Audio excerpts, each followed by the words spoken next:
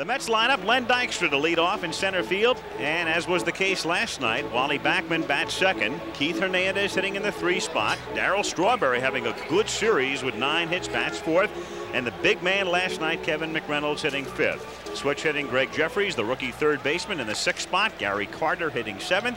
Kevin Elster again gets the start tonight at short, and the pitcher, Ron Darling, who started game 3 and was not involved in the decision.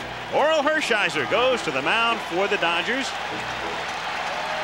making his 4th appearance in the series. Once more the inside pitch on Orel from Mike Schmidt.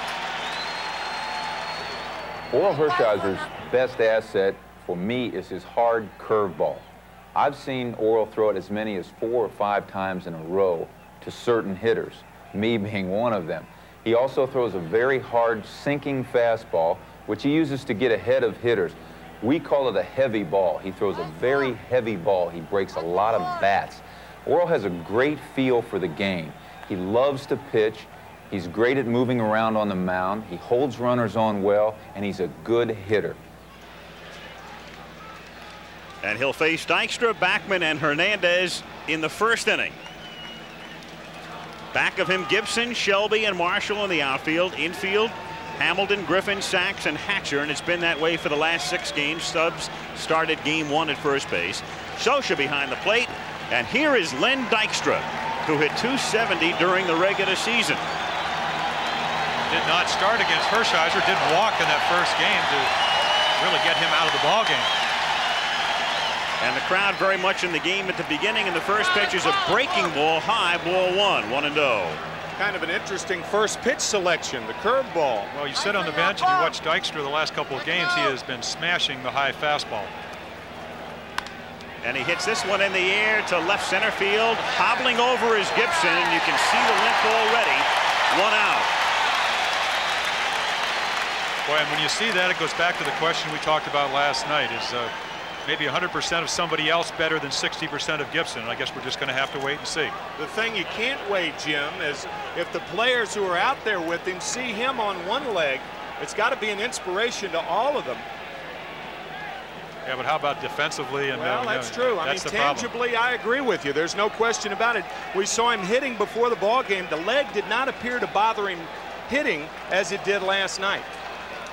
Wally Backman with Hamilton shortened up at 3rd to guard against a prospective bunt. The count 1 ball and no strikes. Backman, who was hitting, and there's Hamilton in the 8th spot earlier in the series, moved up last night and strokes this one foul, and the count 1-1. On deck is Keith Hernandez. Hershiser pitching in game 1 when this series began a week ago yesterday. Then he would have pitched in game 4, but because of the rainout, Tommy Lasorda moved him up to game 3, and because of that, he is able to pitch game 7. The 1-1 pitch is hit foul. If Lasorda had not opted after the rainout on Friday night in New York to juggle his rotation, then Hershiser either couldn't have pitched tonight or would have to do it on 2 days rest. And this is the first time in his career he's ever pitched 2 consecutive starts with only 3 days rest. If you can call 2 appearances in the bullpen, 1 in the game, 3 days rest. That's right. He doesn't throw between starts. He's done it twice. 1-2 to Backman. Fouled away again. Of course, I think what he has said is, hey, I mean, and if you go back to August when he started this scoreless scheme that ran up to 59 during the regular season, then it went to 67 and a third.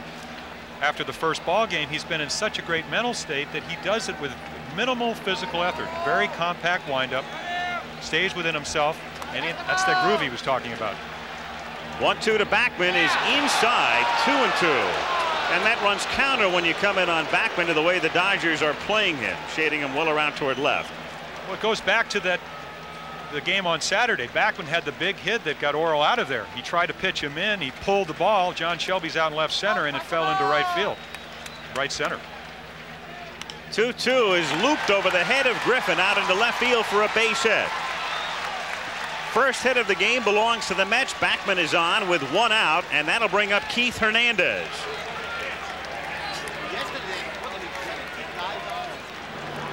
Hernandez last night was 1 for 5.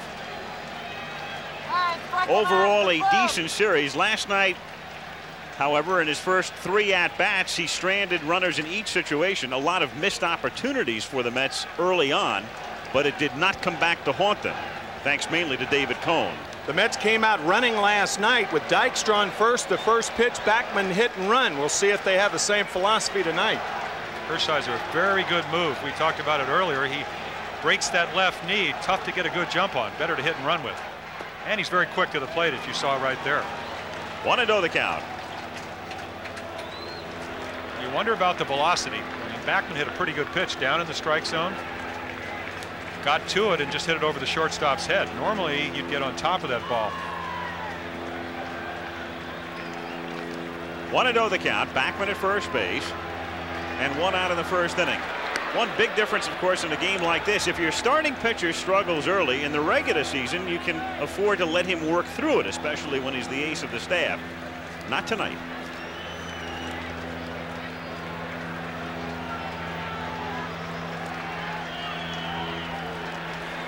One and 0 the count. And he misses away, and it's 2-0. Well, that's the dilemma in my mind that Tommy Lasorda has. Here you have the guy that's been so outstanding the last couple of months. When do you relieve him if you need to? They used Brian Holton last night, who has pitched now in 2 consecutive days. Have a lot of other available pitchers, but it's tough to relieve your #1 starter, especially early. The shot of Tommy indicated to me he's not real happy with the way Hershiser is throwing, at least at the moment.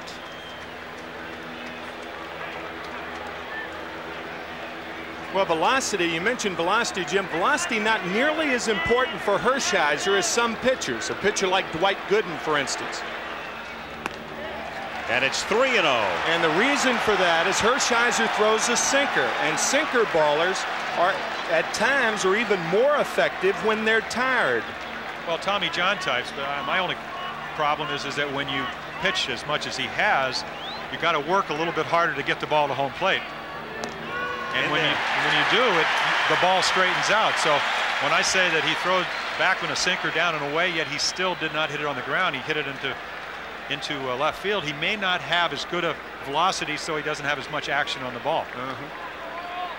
3-1. We'll watch Backman here, held on by Hatcher at first. Nobody out in the first inning. He goes, and the pitch is grounded foul. So it's 3-2. Hey, the thing about pitching in big games, as Tommy Lasorda said, I want Bulldog to go out there and have the best stuff he ever had. You talked about the Mets turning it on and off. As a pitcher, you can't do that. And, you know, he hopes. And, of course, he's never thrown between starts all year, and yet he relieved and then threw in between starts again the next day to try to help him out. If Backman ran 3-1, he's most certainly running 3-2 with Hernandez the hitter. And Hershiser pays him a visit and almost had Backman leaning the other way. Cannot get picked off in that situation, and that's what you have to tell yourself as a runner. Hershiser almost catching Backman leaning on that right foot. 3-2. Backman ready to take off, and that time his lead was a step and a half. Well, you combine a quick move, which Hershiser have, a deceptive one, and then a good throw. I mean, he makes as good of throws to first as he does to home plate, so that really helps when you're trying to pick somebody off. Quickness doesn't help you if the ball's up about shoulder high. There goes Backman. He stumbled as he got going, and it's fouled away again. So it remains 3-2.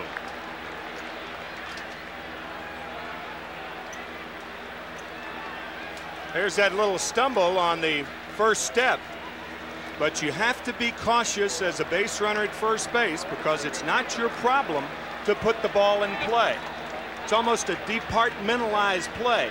You wait until the pitcher makes sure he throws, and it's up to the hitter to make contact. 1 out, no score, first inning. Backman, who singled at first. He goes, and the pitch is fouled away again. So Hernandez continues to make Hershiser work. And this is another thing that, of course, Lasorda will be very aware of and not too happy with in a situation like this, with Hernandez up there for right now 8 pitches will be Hershiser's pitch count. And also, where are those pitches? They are not down in the strike zone, they're up. Now that's not Orel Hershiser. Again, I mean, it's only the first inning. He's got to be a little bit, maybe not nervous, but apprehensive. He is trying to settle into a groove. He has been in such a groove. It's very odd to see him right now trying to get into it because he's been in a groove since the end of August.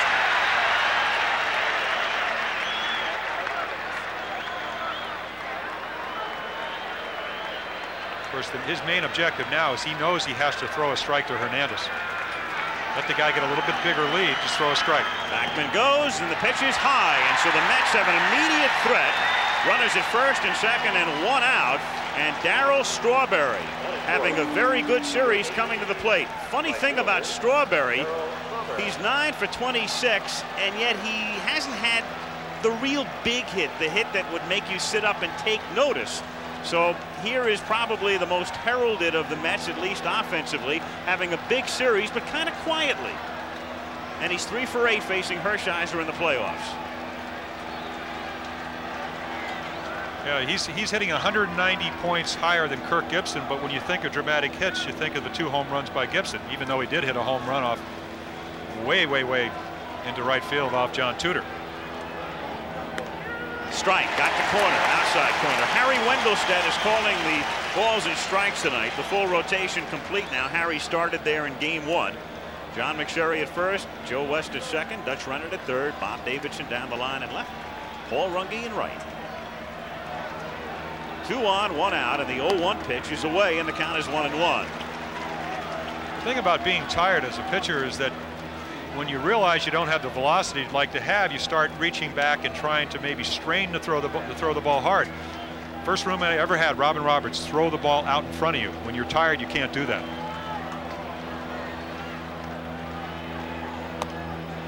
2-1 the count. Again high, as you pointed out earlier. He walked Hernandez on the high fastball. Hernandez fouling back the high fastball. And you can see the concern on Tommy Lasorda's face. Let's go Bulldog. Come on, Bulldog, is what he says. Of course, his great strength is the ability to throw ground balls if he gets the ball down. So one pitch can get him out of a big inning.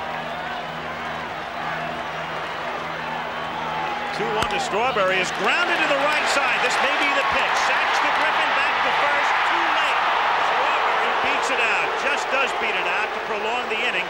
Backman goes to third. So the speed of Strawberry, and the Mets are able to avoid a double play because of that. 2 down. I think they avoided the double play because of the double clutch of Alfredo Griffin. You can see bang bang at first, but Strawberry beat it. The double clutch to Alfredo Griffin, or by Alfredo Griffin. It's a good throw from Sachs to the outside. Now watch. Now that little double clutch in the transfer allows Strawberry to beat the play. Not completely in sync was Griffin as he came across the bag. McReynolds at the plate takes a strike at the count of 1-1. So Kevin, who was 3 for 20 at the beginning of last night's game and then was 4 for 4 with a sacrifice fly, but Hershiser has really had his number. 0 for his last 18 against Orel. 1-1. He has not had a hit against Hershiser since 1986 when he was a member of the San Diego Padres. So that means he's 0 for the Mets. Right, I'll tell you what, and if you're pitching and you know that, and I'm sure, I mean, Orel has a little computer he takes and he writes things down. I'm sure that's in there. You get a little nervous sometimes. You say the guy's due. Especially after last night, the way McReynolds was swinging the bat. The count 1-2.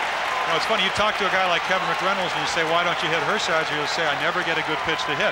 He probably does, but when he does, he fouls it off. And if you ask Hershiser, he said, I always make good pitches. And so far, he's been able to do that.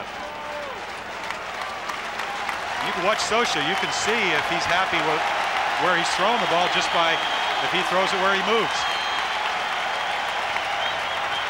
Hershiser working very slowly with Backman at third, Strawberry at first. And the 1-2 pitch, breaking ball inside. It fooled him, but the pitch was in off the plate, and the count 2-2. Again, we talked about throwing a curveball out in front of you. Now he's underneath it.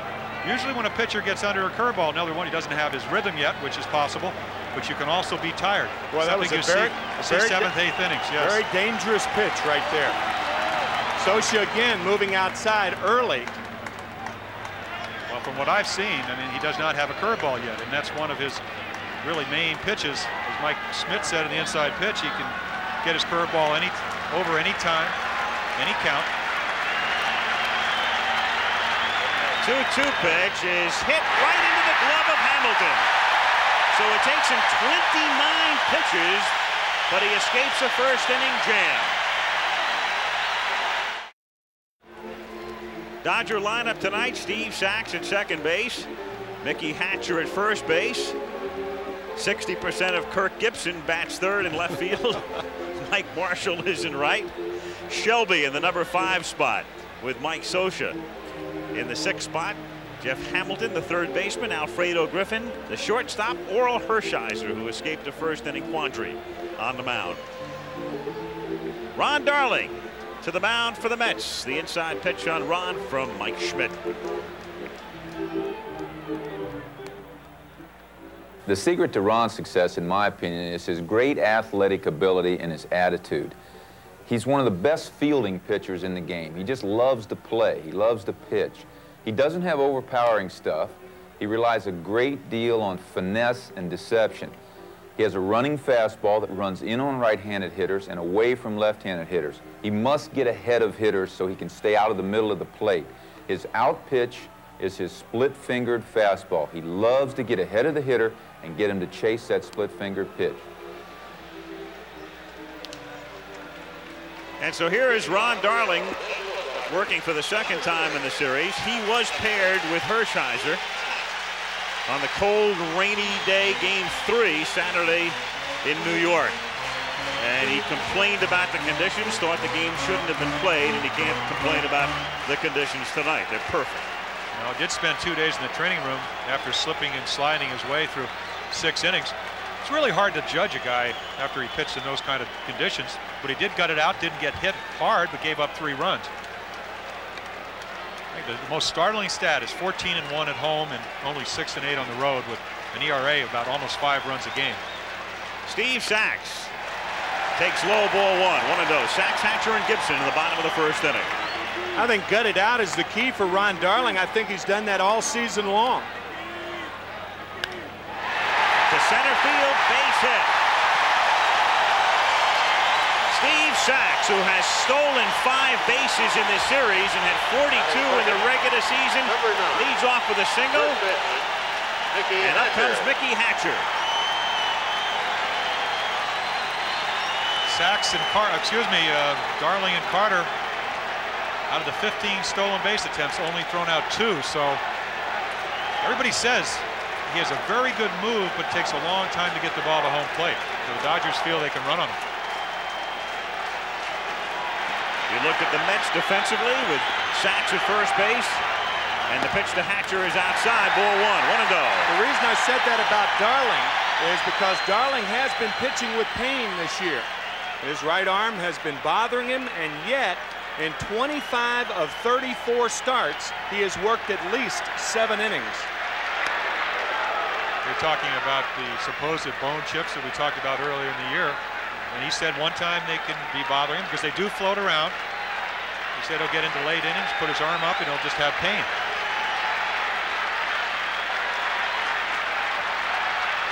Sax goes, gets a great jump, and it's a base hit down the line and left as Sax is on his way to third. Hatcher on his way to second with a double. Amalfitani had held Sax up at third base before Kevin McReynolds slipped in left field. Sax had plenty of time to regain his momentum, but with nobody out, you just can't take the chance.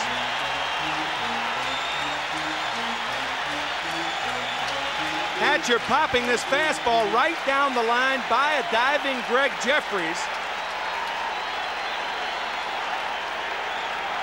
Playing Hatcher in.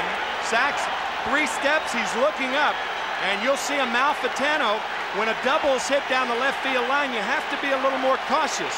It's an easier throw for the left fielder, but Kevin McReynolds, in fielding that ball, slipped down.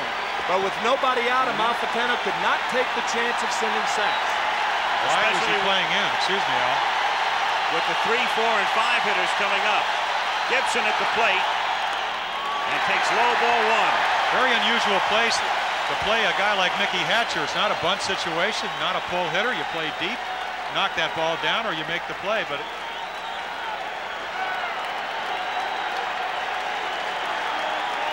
Mets infield playing back, and they'll give up a run on a ground ball and also on a fly ball this deep because backing up is Dykstra. Sachs is tagging, so is Hatcher. Both men advance. The Dodgers lead it 1-0.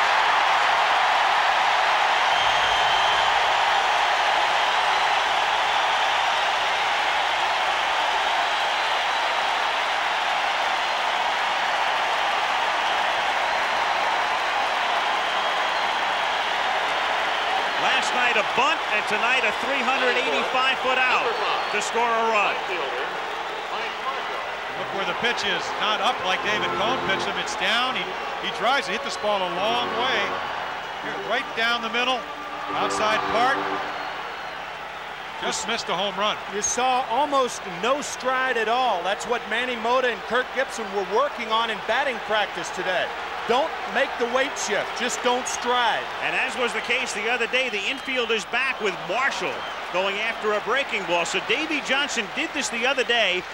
We found it curious, but he got away with it. He was down 2-0 and played the infield back and gave up another run on a ground ball and eventually came back to win the game. But what he's saying here is, I'm giving up a run on a grounder to go down 2-0, which means, of course, you've got to score 3 eventually to win the game. Well, that was in the 5th inning the other day. In the 1st inning, normally you don't do it, but of course everybody knows this is not a normal ball game. 0-1 the count. In the dirt, and that saves a run, and the count 1-1. Before Marshall came up, Davy Johnson held out 2 fingers of his right hand, which would imply that for the infield to play back until Marshall has 2 strikes, and then you may see the right side or even Elster move in, because a hitter is in a more defensive posture with 2 strikes. We'll see. You think that Davy, who's a computer whiz, knows that Marshall's 3 for 18. You did, and he said, I chase bad pitches. Now, if you have that stat, you might play the infield in. 1-1 the count. And it's grounded foul outside third, so it's 1-2. Now let's look at the infield. Elster's saying to Backman, move in. You're exactly right, Tim. That's what they're doing. With 2 strikes now, the Mets play their infield in. See, and Marshall chased 2 bad pitches. He said before the game, he says, I have to make him throw me strikes. He wants me to nibble. Of course, he doesn't do that, and now Darling has the edge. Look how far Hernandez is off at first base. 30 feet. And a very big strikeout. In fact, a huge strikeout here in the 1st inning. With a man at third and 1 out, the infield can play at regular depth now with Shelby coming to the plate. Well, he likes to get ahead and then throw the split finger. Now, you see the ball, you see the spin on the ball, tumbling. Marshall, look how much he's over that ball.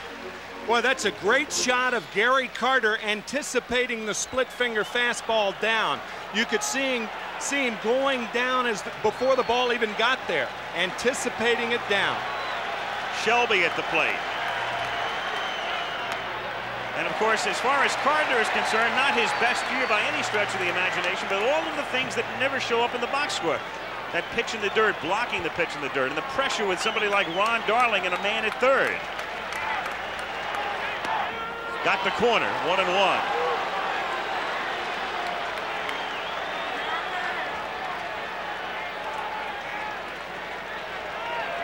Ben Hines, the Dodger hitting instructor with Lasorda. And Shelby takes away 2-1. Well, of all the Met pitchers, especially the starters, probably has the least velocity. That's why it's that important for Ron to stay out of the middle of the plate. So he'll run it away from you, cut it in, throw the split finger and the curveball.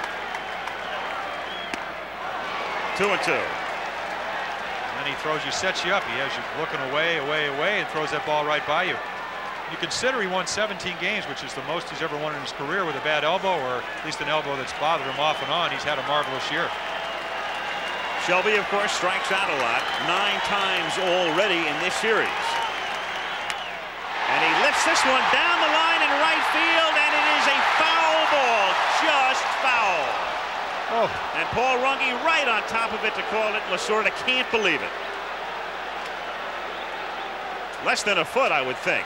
We have had much less. 2 plays now in this series where a left and right field umpire have come into play. One defensively and one offensively. This ball couldn't have been fouled by more than an inch. Oh, boy.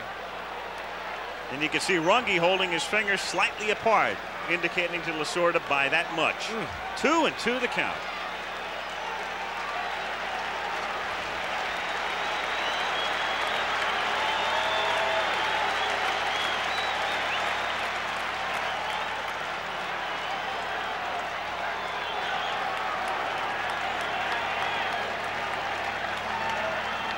The splitter gets him. Shelby strikes out for the 10th time in the series, and at the end of 1, it's the Dodgers 1 and the Mets nothing. A note here for what it's worth in the history of the championship series. Teams scoring the first run in the decisive game have won only 5 of 13. Decisive meaning either the 7th, as is the case now over the last 4 years, or the 5th game, because for the first 16 seasons of divisional play it was a best of 5. But in the 13 series in which it's gone to that concluding game, the team scoring first has won only 5. Dodgers score first here today, 1-0 in the second inning, with Jeffries leading things off for the Mets. And Hershiser, who labored through the first and escaped unscathed, is 1-1 with him. Jeffries, Carter, and Elster in the second inning. 2-1. Jeffries has been the most dominating hitter against any pitcher as far as either side is concerned. He has 4 hits against Hershiser and 1 walk. In the air to deep right center field. Backing up is Marshall. Has a play. Makes the catch on the warning track. And I'll tell you what, one thing. You got to be a quick study if you're going to be a good pitcher. And Hershiser, who did not get his curveball over, he did get it over to McReynolds, is gone to the changeup. We have not seen him throw a changeup in the first 2 games, and you can see him just a little bit out in front, and that's why this ball doesn't go out of the ballpark. All those hits have been on fastballs. So here's Hershiser, and here's Marshall making the catch. Plenty of room. He's gone to the changeup early. Gary Carter with 1 out and the bases empty, pops it in the air. Hatcher should have a play. 2 down. And so Hershiser has retired the last 4 in a row. Remember, he began the game after getting Dykstra. Backman singled and Hernandez walked. He got Strawberry to hit into a force, and McReynolds lined out to end the top of the first. So 2 down now in the second inning, and Elster is the batter. It's great when he describes his early, I guess, athletic background. He said, I finished first in the Persona hit, run, and throw contest, and then it was all downhill till I got to the major leagues.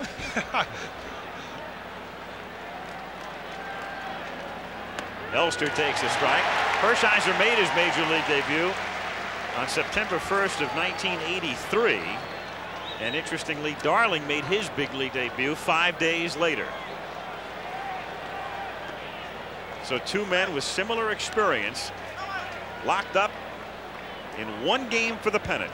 1-1 the count. And there's Darling on deck. Elster playing the last 2 nights because Howard Johnson has slumped through the series, 1 for 17. So Davey Johnson brings Elster in off the bench. 2-1. That could present a problem. I don't know if Hershiser, he's only pitched once against the Dodgers, but you don't pitch against the guy. And Elster has hit 9 home runs. You don't know where to go. Elster has more home runs against the Dodgers than any other Met. Very surprising. 3 home runs for the year against Dodger pitching. He had 9 overall this season, and the count 3-1. So now you're 3-1. You know Elster's probably looking for a fastball, and you don't know what kind of bat speed he has. Let's say throw him a fastball right now, right down the middle of the plate. In there, 3-2. I mean, if you can't throw an 8th place hitter a fastball, In your Oral Hershiser, you really limited yourself. No, but what I'm saying is that you're a little bit wary only because you haven't pitched against the guy before, and that you just don't know where his power is, whether he's a low ball hitter or a high ball hitter. That's a liner by Sachs and out into right field for a base hit. So on a 3-2 pitch, Kevin Elster prolongs the inning. If nothing else, even if Darling goes out, that's a big hit in the sense that it turns the lineup over. It would mean Dykstra would start the next inning instead of Darling. Right. Sandy Koufax used to talk about that. He said if you get the eighth hitter out, then you have the pitcher leading off the inning, and he can get out the 1 and 2 hitter.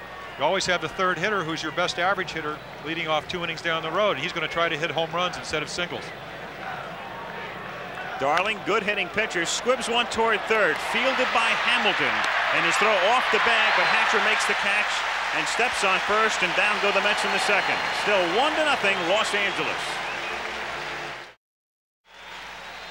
Beautiful view of downtown Los Angeles, sunset, and this play ending the top of the second inning. And an errant throw, and then threw one away last night. Doesn't seem very relaxed at third. He's got company too. Yes. There's Steve Sachs trying to relax Jeff, and so's Mickey Hatcher. Well, that's a great shot there. Absolutely. You know, a lot of times it just takes the first breath. ball. Yeah. I mean, this is what they said last night about Dave Cohn. Want to know, I loved it. They asked all of the Mets, what'd you say to Cohn last night when they gathered around him after the 2 walks? Some of them were trying to pump him up, and others were trying to calm him down. Right. Well, yeah, Hernandez is yelling at him. Carter says, just take it easy, take a deep breath. Backman says, are you all right? I mean, of course, this is after he threw 8 straight balls. Whatever that group therapy was last night, it sure worked. 2-0 pitch taken for a strike. 2-1 on Socha. You know, all the self-help books that came out in the 70s, you know, saying you got to be honest with yourself, face reality and all that.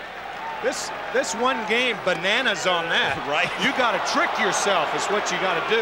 You got to be a master of self-deceit. I like what you said at the beginning tonight. You've got to get down and not up. Yeah, that's right. 3-2 the count. Everybody says you got to look yourself in the mirror. You don't dare look in a mirror. You're liable not like what you see before a game like this. Jeff Hamilton is the perfect example of a guy who's got to get himself down a little bit right now. 3-2 pitch is grounded toward the hole, base hit. A second inning leadoff single for Mike Socha. 3 hits now off Ron Darling, and Jeff Hamilton comes to the plate. Batting 7. Wally Backman plays closer to second base because he doesn't go to his right as well as he goes to his left. But also, Timmy, when you get a 3-2 count, you know a guy's going to throw a strike. You have to think maybe Socha's going to pull the ball. Cheat a little more. You saw a ball like Mickey Hatcher last night hitting a ball into right field. Well, Backman, Hernandez, of course, gives him that ability to play, that independence really, to play closer to second because Keith can range so far to his right. That's helped Backman a lot. But still, you'll see him closer to second than straight away at second. Hamilton at the plate. 1-0 the count. Jeffries is even with the bag at third, looks into the dugout now and wants to see where Davey Johnson wants him positioned. Remember the other night, a tip-off here in a bunting situation when I asked Lasorda why he had Sharperson hit for Hamilton in a curious move in Game 4. He said Hamilton can't bunt, even though he did have 2 sacrifices this season. And the count 2-0. Of course, where to play, whether you're a middle infielder or third or first baseman, is one of the most difficult things that a young player has to contend with. And we saw Jeffries, I thought he was out of position playing Hatcher that close in. And of course, now he has to look in the dugout. You want me up or in or back? I mean, when you have a guy like Brooks Robbins, you never ever think about that because he's always playing, it seems, where the ball's going to be hit. We talk about Brooksy 4 years ago. Greg Jeffries was in high school, playing in a high school tournament for Sierra High in San Mateo. Here it is, he's playing the 7th game of the playoffs. Base hit into left field. Socha will stop at second, and it's already 4 hits in an inning plus off Darling. And how did they get him? He goes 3-2 on Socha. He goes 2-0 on Hamilton. And the key to Darling, he cannot. And you see Mel Stottlemyre right on the phone. They're not going to wait. And they've got Dwight Gooden and Sid Fernandez available in the bullpen. Between innings, they went to the pen, and you will only see that in a 7th game, be it a championship series or a World Series. This was 2 minutes ago. Mackey Sasser, the catcher, with Fernandez on a coffee break, and the doc himself going to the bullpen. Thing about it is, though, both of them are starting pitchers, and they're used to warming up for 15 minutes. You may not have that time now. Here's Griffin up there to bunt, bunts, and it drops safely, base hit. With Hernandez backing up to the bag, Darling unable to get over there. It found the empty spot, and the bases are loaded with nobody out. I am really surprised Hernandez wasn't playing even with the bag. He started out playing deep in the position, and Doc Gooden is warming up for the Mets. Hernandez is back. This ball normally caught. Darling breaks toward third, and Hernandez caught in between, a base hit by Alfredo Griffin. 10-time Gold Glover got a little bit confused because Darling, and you can see his anger, he knows his position is towards the third base line. You've always talked about how Hernandez's quick move towards third base always gives him an advantage to throw a runner out. Didn't do it then.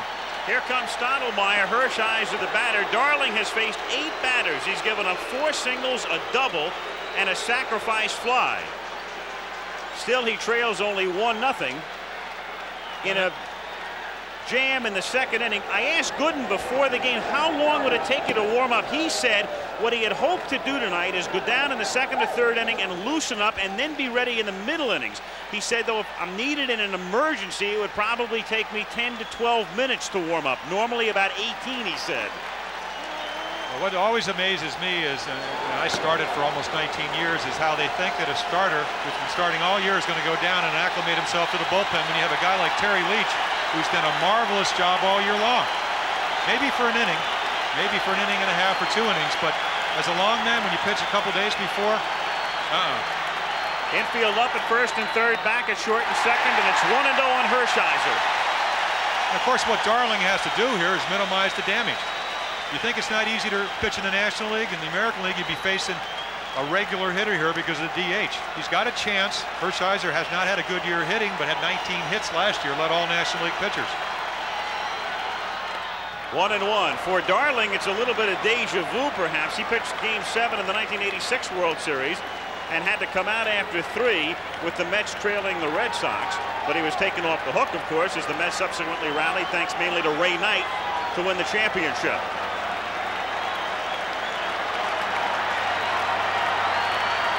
1-1 on Hershiser. 1-2. It's a big opportunity. You made a couple of bad pitches. Defense let you down, but you got a pitcher up there.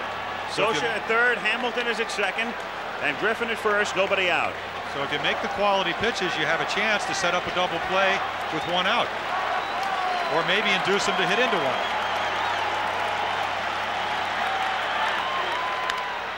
Grounded toward Jeffries at 3rd, and he drops the ball, throws to 1st. No! Everybody safe, 2-0.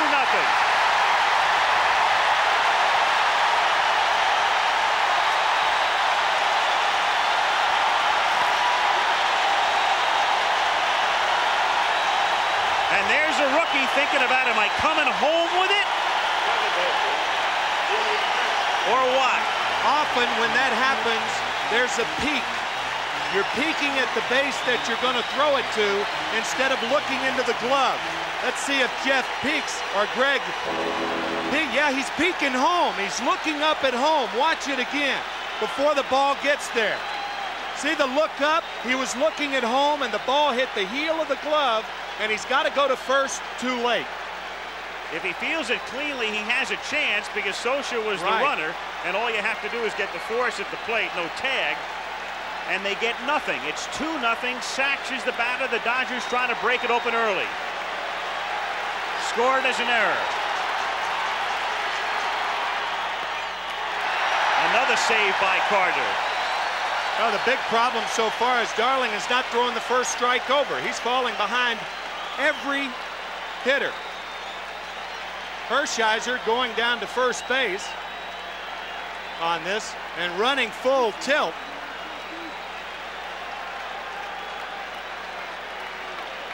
And it looks like when he hits first base that he may have injured the left leg. We'll see. Bases loaded. Nobody out. And the 1-0 pitch to Sachs. Fouled away. 1-1.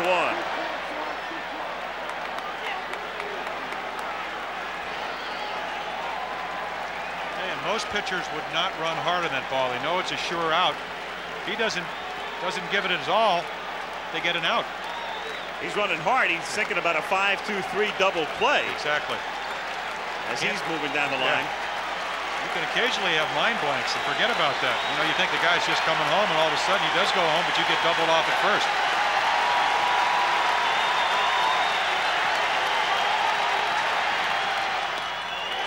Two and one. It's just real difficult to make quality pitches when you're always behind. 3-2, 2-0, now 2-1. Sachs looks for a fastball here. If he doesn't get it, he spits at it. That's what he got the base hit the first time. Yep. A 1-0 fastball. Yep. Trying to hit it right up, back up the middle. Back up the middle for a base hit. Hamilton comes in to score. Griffin being waved in. The throw to the plate, not in time. 4-0.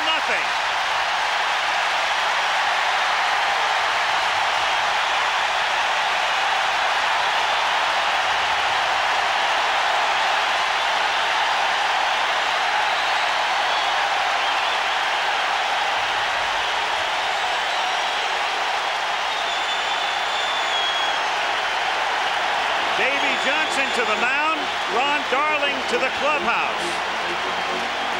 And on 2 days rest, Dwight Gooden, who was warming up, figures to be coming into the game. Hershiser at second base. Meanwhile, Hershiser shaken up as we showed you on the replay, and there's Bill Bueller out there to check him out.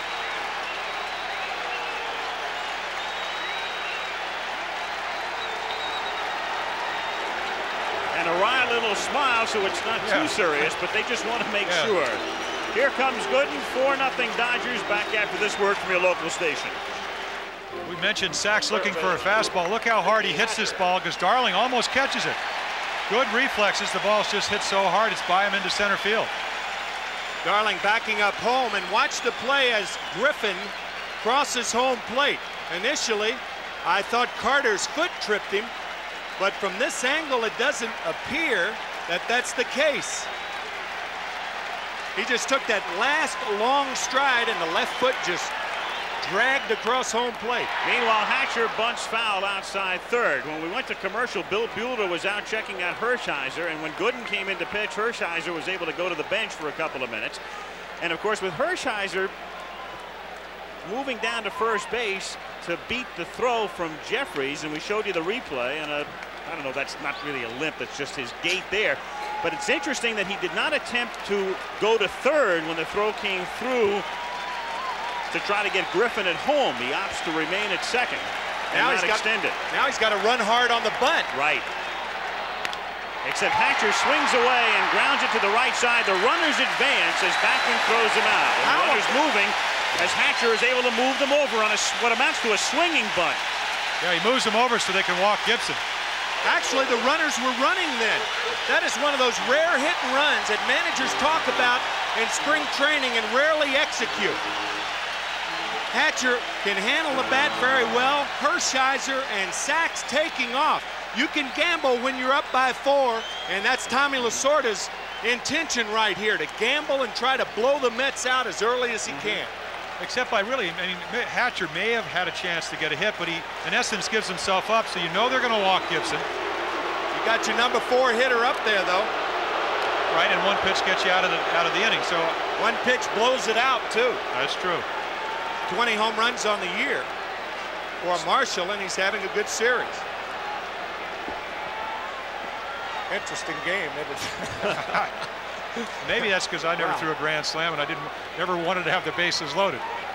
Well, Marshall will come up with the bases loaded, facing Dwight Gooden, making his first ever relief appearance. And if you follow the Mets through the years, you know that they protected Gooden's arm.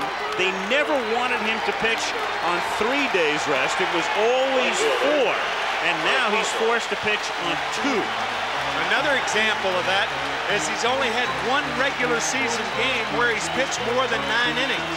He did pitch 9 2/3 innings, or 9 1/3 at Shea against Houston in the '86 playoffs. Not to mention they really watch his pitch count because he's a high fastball strikeout type of pitcher, has a tendency to throw more pitches than other pitchers would normally do. Mike Marshall, as you can see, he finally figured Gooden out to some extent in the last couple of seasons. Infield double play depth. 1 out, 4-0 Dodgers. Strike. 0-1. Breaking pitch. It might be because Marshall's really cut down on his swing because of the back injury. You know, he used to take a big long stride and come back. Now he looks almost like a right-handed Stan Musial from a stance standpoint.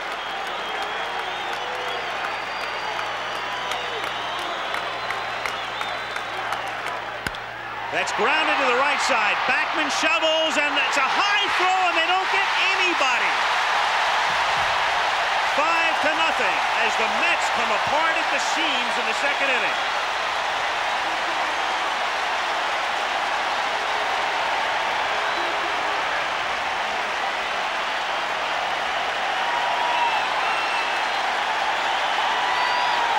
Tell you what happened there. Wally Backman laid back on the ball instead of charging the ball, and by laying back, he didn't give the ball to Elster in time, and Elster has one eye on Gibson. Watch. Little soft toss, and Elster's just thinking about one, and in the transfer, he drops the ball. If Backman charges that ball, then he has a chance for the underhanded play. Well, he's what too an far. effort by Kirk Gibson. Yeah, too far to throw the ball underhanded. Yep. We saw Steve Sachs last inning throw it overhanded. Didn't get the double play, but got the out. Still the bases loaded as Shelby swings and misses. He's the 9th man to come up in a nightmarish second inning for the Mets. Their second error. They're down 5-0. And the Dodgers still with the bases loaded and only 1 out.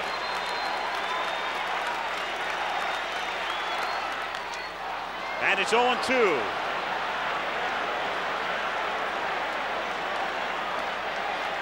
Shelby is the type of hitter you want up here, especially if you're the Mets, because he is a strikeout guy. 128 during the year. He struck out 9 times during this playoffs. I know one thing on that last play, you'd never know that Gibson has that hamstring problem.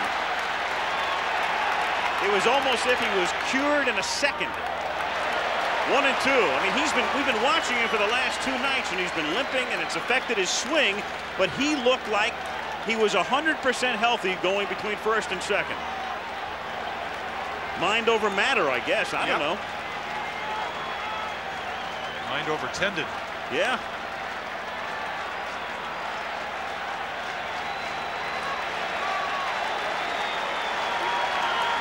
One and 2 the count.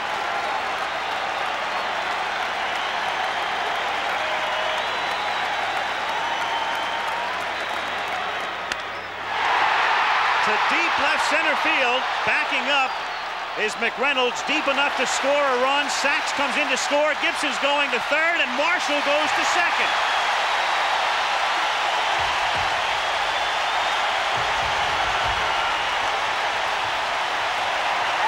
A sacrifice fly, and it's 6-0.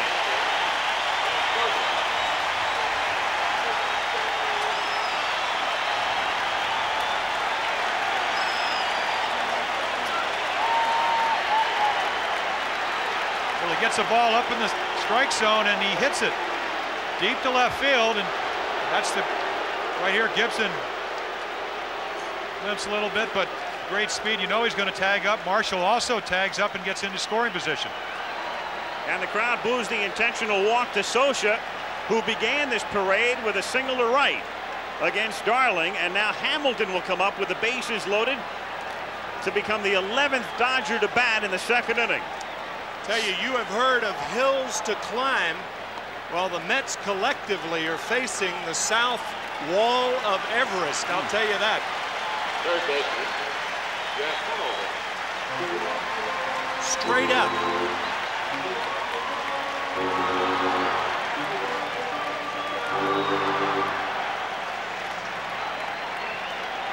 Hamilton. He singled in the second inning. In this inning, Gibson is at third. Marshall at second. Socha at first. 2 down.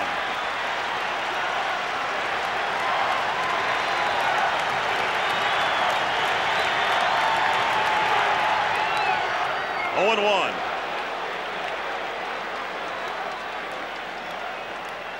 Sunday night at about 11 o'clock, Davy Johnson's team was 3 outs away from going up 3-1 in the series. That was a long, long, long time ago.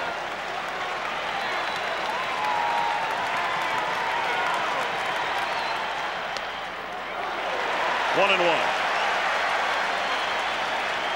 And the Dodgers, with all of that energy, poured it into 6 runs, 3 in the third, 3 in the fourth, Monday afternoon, and beat the Mets 7-4. And part of that was the energy from the night before, the momentum.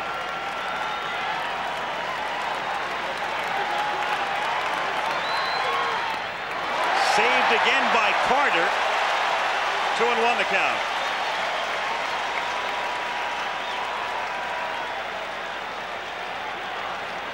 Gooden has never relieved in his professional career, minors or majors.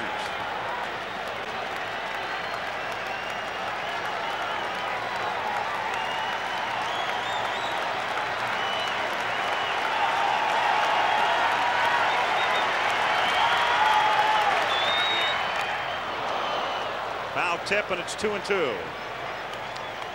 That's what makes it so difficult for him to assume this role. He's never ever known what his arm's going to feel like 2 days after he started to try to get a hitter out.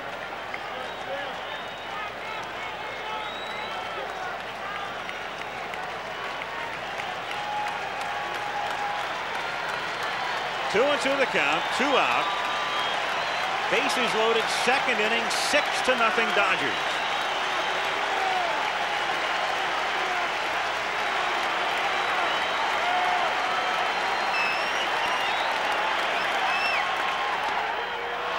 Got him. But the Dodgers send up 11. Score 5 to the third we go. The crowd going wild. 6-0.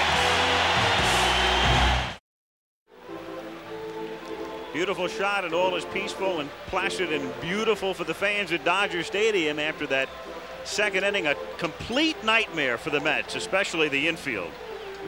Yes, this is the team that led the National League's in fewest errors. And right here, there's got to be a miscommunication. Darling's going to third. Hernandez thinks he's coming to first. The ball falls safely.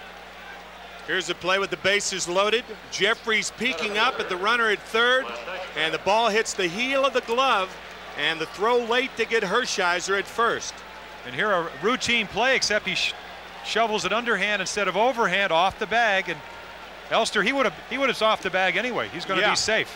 Never assumed that the umpire was going to call that, but it appeared that the throw was so far offline, he would have been safe anyway. All right, now let's see about Hershiser. It's been a long time since he's been on the mound. He's also rounded the bases, and he's thrown a lot of pitches through 2 innings. So that's the little ray of good news for the Mets right now. Yeah, but the bad news is Len Dykstra swinging at the first pitch with a 6-run deficit here. Particularly in lieu of the fact that Hershiser has a sore leg. You got to make him pitch. He was shaking his leg when he warmed up. 0-1 pitch. Dykstra runs up to bunt and doesn't commit, and the count is 1-1. Now it's the right leg, the one he pushes off of. Take a look again, very compact windup. Look at his right leg. Doesn't appear to bother him right now. He's a straight leg pitcher. He's not like a Tom Seaver, a drop and drive type pitcher. 2-1 on Dykstra. Bud Harrelson and Gary Carter and Kevin McReynolds in the third inning in Los Angeles. Dodgers on top 6-0.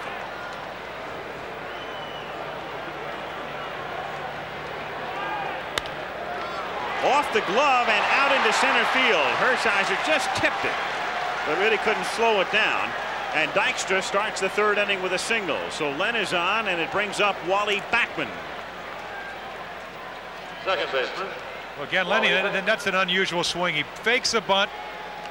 Again, it's a 2-1 count, so he could afford to do that. Bring the third baseman in, and then hits a ground ball up the middle. You remember we talked about it last night, about how he tries to drive it by the third baseman. That play, it hits Hershiser in the right foot. Yeah, I thought it tipped off the glove. It actually hit him at the bottom of the shoe. 1-0 the count on Backman. But that was that movement we were talking about with Dykstra in the batter's box. That unusual thing. He tries to suck the third baseman in to hit it by him. Backman lifts it in the air to left field. Gibson is there. 1 out. One gone with Dykstra at first. And that'll bring up Keith Hernandez, who drew a walk in the first inning. If the Mets score 2 or 3 runs now, they can erase some of that heading backwards or being pushed backwards by the Dodgers. But they have got to erase that 5-run second some way. You can't do it by coming up empty here in the third. And they have Hernandez, and then Strawberry follows him, and McReynolds. Well, again, it depends what approach you take as a hitter. You know, if Backman hits fly balls, then you know that's counterproductive because he's a ground ball hitter. Hernandez has to do what he does best, just go for singles. And just think of the luxury that Hershiser has. I mean, he's been in almost all the games he pitched down the month of September, down the stretch, were close ball games.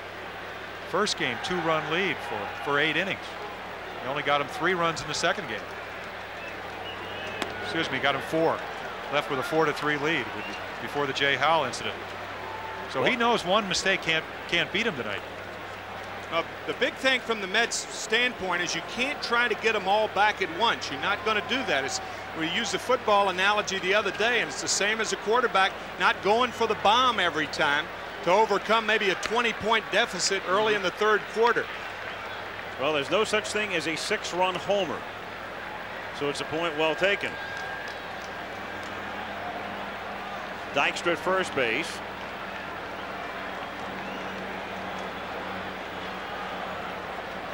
Jeffries.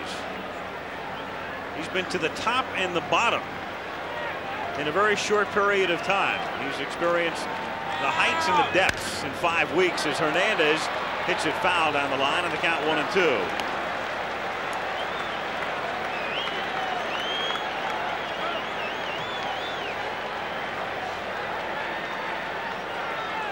Of course, when you look at last night's ball game, how did the Mets get their runs? They were aggressive.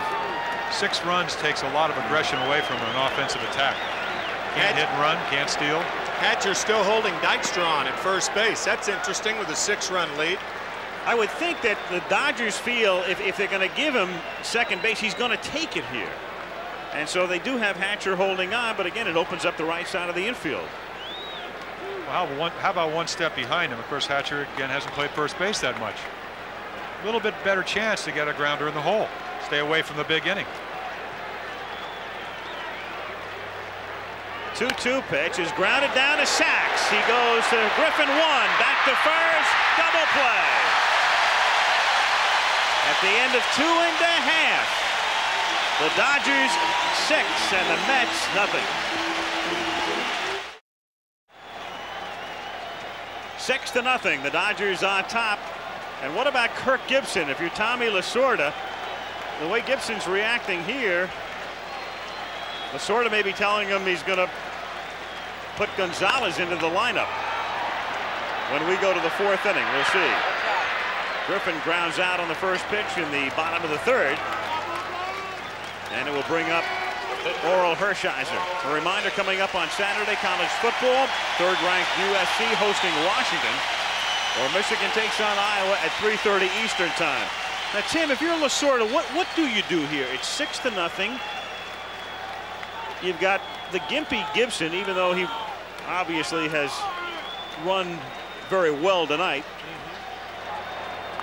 You've got Jose Gonzalez, an outstanding defensive outfielder. What do you do? I think if there's any doubt as to whether he can go full speed like he did to second base, you take him out and play a defensive game even though it's a 3rd inning. I mean, it's not like Gonzalez has no experience as a major leaguer. He's been up parts of 3 seasons, and I think he'll be in the game in the top of the 4th.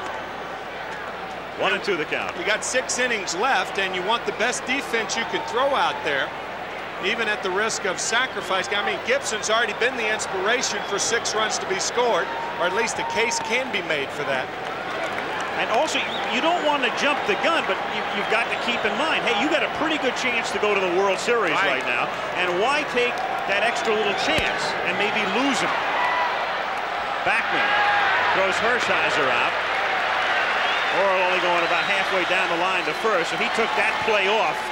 But if ever a guy deserved to, it's him here. 2 down.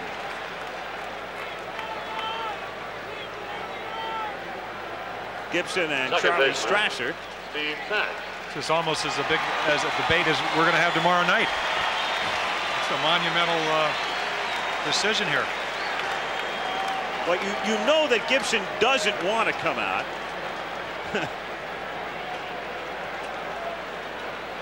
But his body language indicates to us that Lasorda has already told him. Sacks at the plate. Knocked down by Gooden. And the Dodgers are gone 1-2-3. To the 4th inning we go. It's the Dodgers 6 and the Mets nothing. As we went to commercial, Kirk Gibson done for the night. And you'll see Franklin Stubbs come into view. He'll grab his first baseman's glove. And he'll bat in Gibson's spot, and they'll move Mickey Hatcher to left field. So Gibson goes limping up the runway as we start the 4th inning. Hatcher now in left field. So Mickey moves from first to left. Stubbs in the lineup in the number 3 spot. And Strawberry lifts a fly ball to shallow left center field. Shelby, 1 out. Oh, we speculated about Jose Gonzalez coming into the ball game. And it's kind of an interesting move because Mickey Hatcher is not your best defensive left fielder.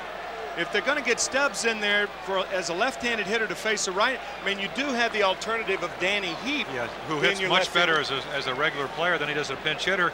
And then you save Stubbs if you have to pinch hit. So you only hurt yourself defensively in one place. Yeah, and you leave Hatcher at first, who appears to be more comfortable than Stubbs has been. At least of late. Yeah. And there's Gonzalez, who would probably, if this lead holds up for the Dodgers, eventually get into the game in the 8th or 9th inning. 0-2. Of course, who are we to second guess Tommy? I mean, he's only got a 6-0 lead in the 7th game of the playoffs.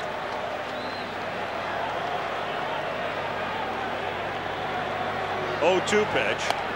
Well, again, I hope, if nothing else, it puts to rest, win or lose, for Lasorda. And we've touched upon it a couple of times during the series, the fact that Tommy, seated with Joe Amalfitano, a larger-than-life character to a lot of people, and you tend to overlook his managerial skills. But we mentioned in Game 1, his record speaks for itself. Finishes first 6 times in 12 years as a big league manager, 5 times in 8 years as a minor league manager. 2 other times with the Dodgers. The team goes down to the final day of the season. Hit down the line in right field. Stubbs chasing it, but Franklin can't get there. A foul ball. And the count remains 2-2, and a nice hand for Stubbs' effort. He runs well for a big man. Had 11 stolen bases. Used to play the outfield for the Dodgers, and you can see not only does he have good speed, following the ball all the way just out of reach.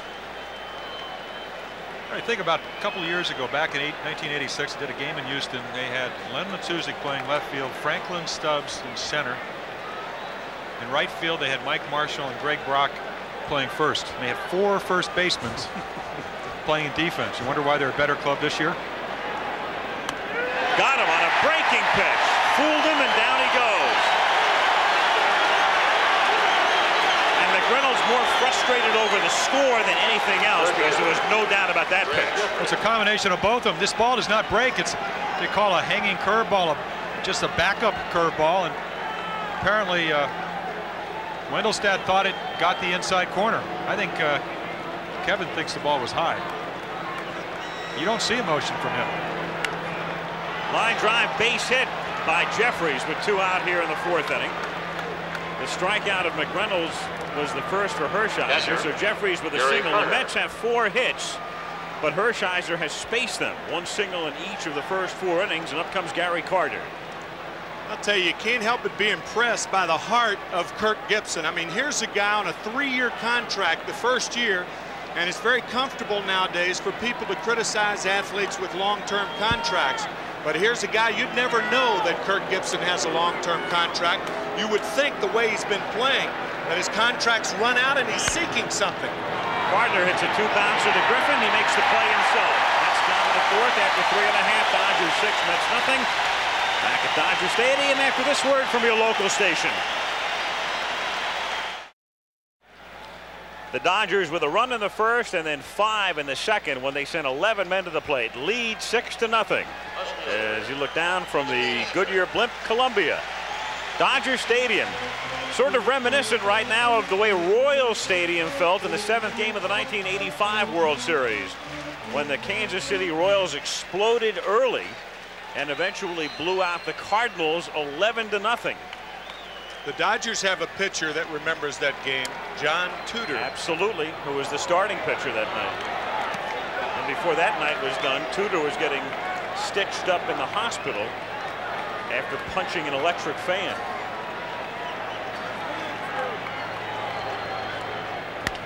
Hatcher hits one off the end of the bat on the ground to second, and Backman throws him out. 1 away in the 4th inning, and it will bring up Franklin Stubbs. First baseman, Franklin Stubbs. That's what a good curveball do to you. Timmy has said all during the series, just a free swinger. Ball he hit the second base, that'd be about 4 inches outside.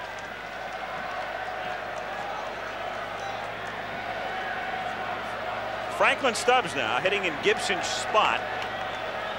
And it was Stubbs who started this series. You'll recall he was the opening night first baseman.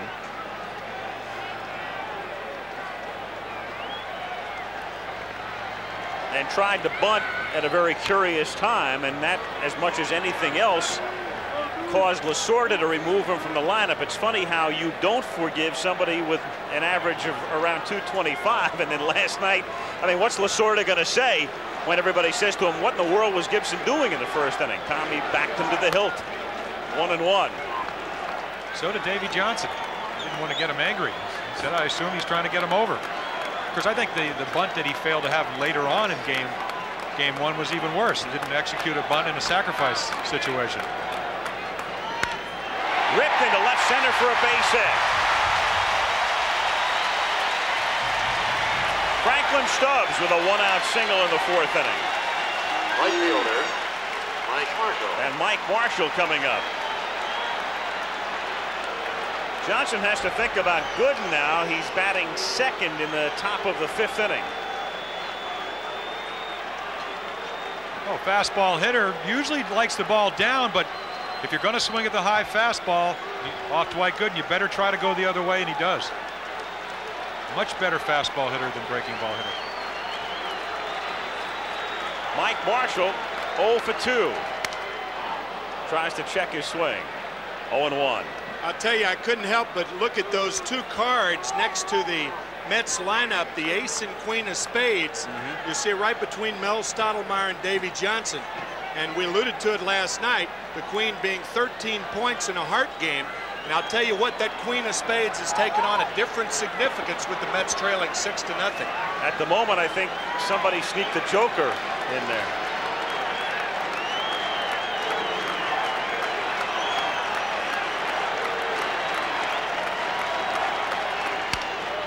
That's grounded down to Backman. He shovels to Elster and back to first, and this time they turn it. And at the end of 4, it remains Dodgers 6, Mets nothing. Dodgers leading by a score of 6-0 in Game 7, with the pennant at stake and Hershiser on the mound and 58 pitches for Earl through 4. And the changeups, I think he's thrown maybe a few more of those, and that's the big difference. Has not thrown any changeups. Saw that his curveballs were not going over early. Went to that, got out of some trouble, and now he's got a 6-run lead. And Elster will lead off, and then Magadan will come up to hit for Gooden. And then we'll see Dykstra, the 8, 9, and 1 spots in the order. The Mets with 4 hits, all singles, 1 in each of the first 4 innings. As Elster takes a strike. 0-1. So Magadan will be next. 6 runs, 7 hits, and no errors for the Dodgers. No runs, 4 hits, and 2 very costly errors for the Mets.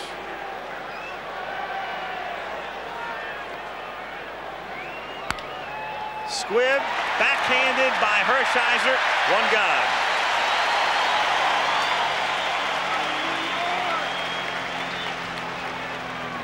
You lead 6-0, you can't smile. Take a look at very compact windup. As I said, a good curveball. Not in great fielding position, but the ball's not hit hard right off the end of the bat. Ooh, little hot dog, but 6-run lead, and you make a good pitch, and you get a little bounder back to the mound. You got to be happy. Hershiser, a remarkable athlete, played for the Philadelphia Flyers junior hockey team. He's a scratch golfer. Well, not scratch 4, but that's scratch enough. That's scratch to me, baby. Well, he said when you're a kid, he said, I had a lot of problems. He said, who wants a kid that wears glasses and arms hang down to their knees on your team? What's amazing about him, if you watch his windup, posture is so important on a pitcher, and one of the keys is your opposite shoulder. You always have to eventually get that down. Look at the way he kind of just leans forward, so he's in the proper position to release the ball. Talk about efficiency of emotion. Again, a tuck. It reminds me a lot of Don Sutton. A little bit different variety of pitches. Don didn't throw a sinker, but Don with well over 300 wins. What you do is you put the pressure on the back muscles. They're much stronger than your arm. Because if you fall on your heels, you look at Bob Ojeda on your right, Keith Hernandez. Bob Ojeda, who of course had the injury to his finger, said he thought he'd be throwing in 3 weeks. Here's the 1-2 to Magadan. Got him. Changed up on him, and down he goes, and it's 2 strikeouts for Orel Hershiser. So 2 away with the bases empty in the 5th inning. Gary Carter, knowing his team is down by 6 with 2 out in the 5th inning, and Dykstra coming up, and Hershiser on the mound, and Howell ready in the bullpen if needed down the line. And on the road. And it's funny, and we talked about it to an extent last night, how insignificant what happened in the regular season becomes in postseason. To left field and racing over is Hatcher, and he makes the catch. At the end of 4½, it's the Dodgers 6 and the Mets nothing. In Los Angeles, Al Michaels, Jim Palmer, Tim McCarver, with Terry Leach coming in to pitch for the Mets. Orel Hershiser shutting out the Mets through 5. Dodgers all smiles on top 6-0. Started to mention about the insignificance of the regular season. The big storyline coming into this series. The 2 teams during the regular year, the Mets winning 10 out of 11. The Dodgers limited to 18 runs. And how insignificant that all seems right now. The Dodgers 4 innings away from 1974 redo as they would take on the Oakland A's in the World Series, and it would start here on Saturday. John Shelby leads things off. Has struck out and hit a sacrifice fly.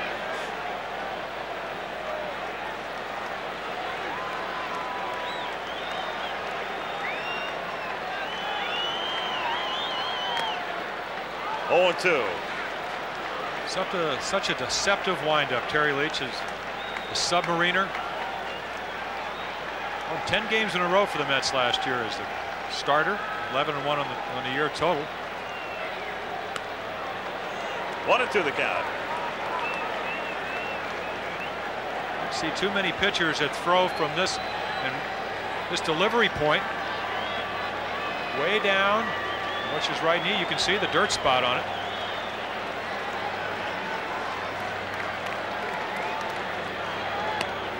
2-2 the count. I'll tell you, if you're the Dodgers right now, you want to finish the Mets off. You want to knock them out.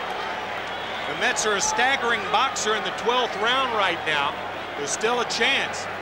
And I'm sure Tommy Lasorda would feel more comfortable with 3 or 4 more runs. Shelby down on strikes. You know, the other night when Mike Scioscia hit the home run and he comes up to bat here, if this series is a seesaw, this is what tilted one side to the other. This was it. 9th inning, man on after the walk to Shelby, off Gooden into the bullpen. And before the night was done and into the next morning, after 12 o'clock, it was the home run by Gibson, the save by Hershiser, the victory later that day in Game 5, and that's when the series turned. If the Dodgers do win, Mike Scioscia could be the MVP of the series. He led off the 5-run second tonight. Well, you'd have a few candidates, even though Gibson's average is extremely low. Obviously, 2 very key hits, and then there's the man on the mound. And even though Orel Hershiser has not won a game in this series, he's had 2 no decisions. He's pitched very well in those starts. He, of course, had that save under extraordinary circumstances the other night. And now he's on the mound tonight. And it's funny, I think, you know, the contrast was interesting in the starting pitching tonight. Ron Darling quoted as saying they never should have played the game and spending time in the trainer's room. And Orel Hershiser threw more pitches under the same conditions on Saturday and came out of the bullpen after midnight on Sunday and warmed up on Monday and said he was ready on Tuesday. One guy went to Yale, and Orel said he was academically ineligible his first year in college. There's always a saying in baseball, things don't go well, you're thinking too much. Base hit for Scioscia. So his perfect night continues with 2 singles and a walk. And it will bring up Hamilton. In fairness, though, to Darling, without coming down too hard on Ron, with his arm difficulties, minor as they may be or not be, and we don't know this year, he had a reason to complain a little bit about Saturday. Oh, he didn't pitch that poorly tonight. Of course, it got behind some hitters, but the defense was deplorable back in the 2nd inning. I mean, you make a combination of bad pitches and then bad defense, and that's how you get a 5-run inning. That's what happened back in the 2nd. Hamilton at the plate. 0-1.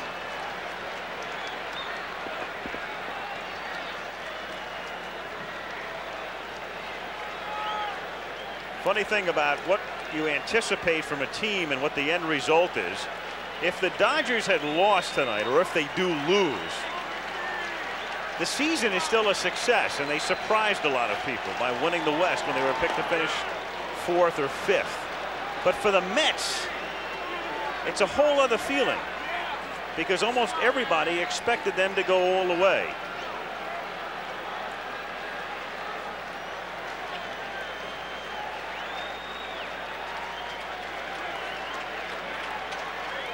One of the burdens of being picked when you have to and don't. Very, very disappointing. Well, when you saw a picture of Davey Johnson, I mean, here's a guy that won 90 games in '98, then 106, then 92, and then 100. And most people feel that for him to be rehired, he has to win. At least we've seen no other indication of anything else. Can't be happy at this moment. Of course, he also doesn't play. You know, he puts the lineup out there and hopes they'll play well. That's one of the problems with managing sometimes. Hamilton stays alive, still 0-2. I mean, when you think about it, the Dodgers overwhelming underdogs in this playoff series. You take position for position, and a case can be made that the Mets are as good or better than the Dodgers at every position. The Dodgers match up to the Mets as far as starting pitching is concerned, not the bullpen, but it's been the Dodgers' emotion that has gotten them this far, and it could be the thing that finishes the Mets off. Fouled away, still 0-2. And what's really amazing as far as the Dodgers are concerned, if they go on to win, is to be able to bounce back after as disheartening a loss as Lasorda has ever suffered. Game 1, you've got Hershiser working on a shutout.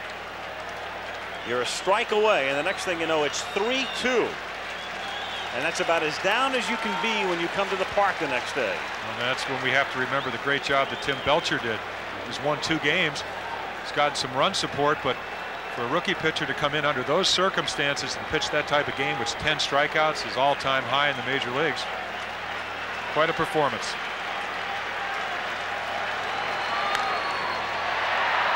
To McReynolds in left. And Kevin puts it away for the second out. So 2 down here in the 5th inning with Socha at first base. And that'll bring up Alfredo Griffin. Now you could take that 2 steps further, actually. What about the Dodgers in Game 4, bouncing back after Jay Howell was suspended by National League President Bart Giamatti? And tonight, another situation. David Cone pitches a masterpiece last night, and everybody once again says, well, the Mets are ready for the knockout punch or whatever it is. And the Dodgers are ahead 6-0. So really 3 games that they've come back after victories by the Mets. And there is David Cone, who went to the mound last night, staggering at the start, but when it was all over, he had the only complete game in the series, a 5-1 masterpiece to keep them alive.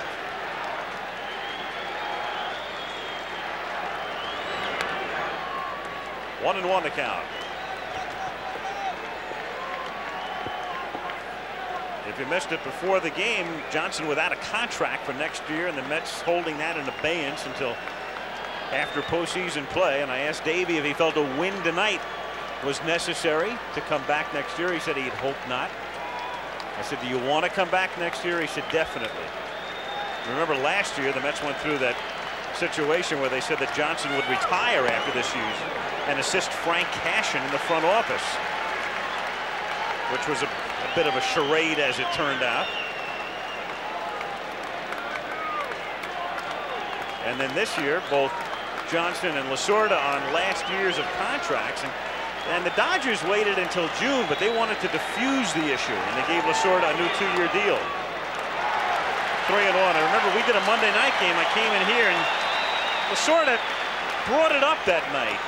Not that Tommy was worried about it, but when he brought it up, it told me all I needed to know about the situation and the fact that Lasorda was a little curious himself as to his future with this ball club.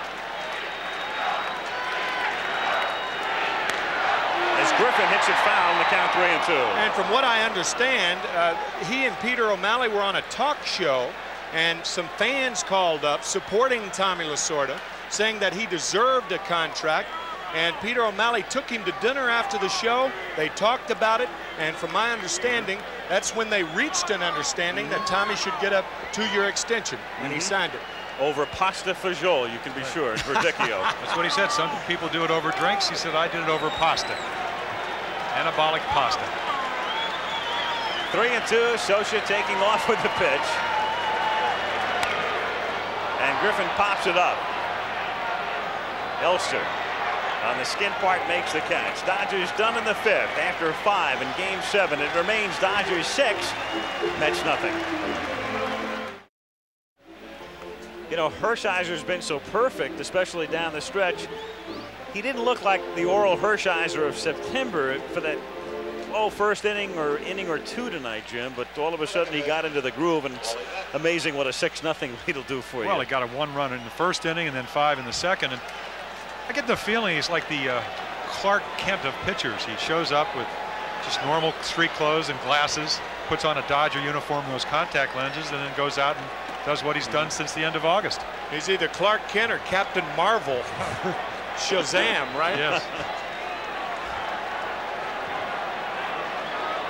He's Mr. Wonderful to Lasorda right now as Backman starts the 6th inning with a ground ball to Sachs.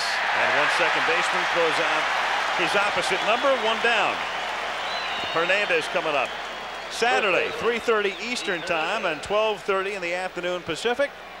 Regional action. You'll see either Washington against USC or Michigan against Iowa on ABC's College Football this Saturday.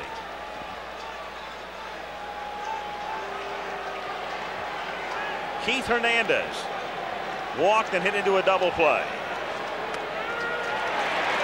0-1.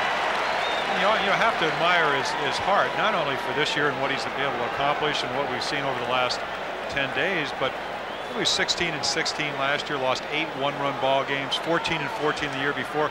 Both clubs were 73 and 89, so they were losers. He played 500, which is actually better. Yet he's never changed his style. I mean, Keith Hernandez says, I think he's throwing a little bit harder. Curveball's a little bit sharper. But that might be because of the mental frame of mind. I mean, here's a guy that did so much the last 3 or 4 days, yet he felt great about going out there. Other people would say, oh, I'm a little tired, but I'm going to go out. He just said, hey, I feel great. No built-in excuse for him, no question. 1-2. And there's a luxury of being a sinker ball pitcher. I mean, even though I would, you talk about Tommy John's throwing about 82 miles. This Orel's 88, 91 miles per hour. The ball sinks.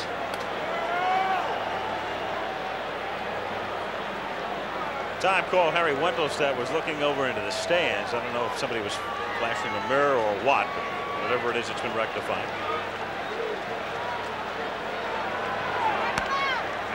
You saw that graphic, very interesting. The first pitcher to start 3 games in the National League Championship Series.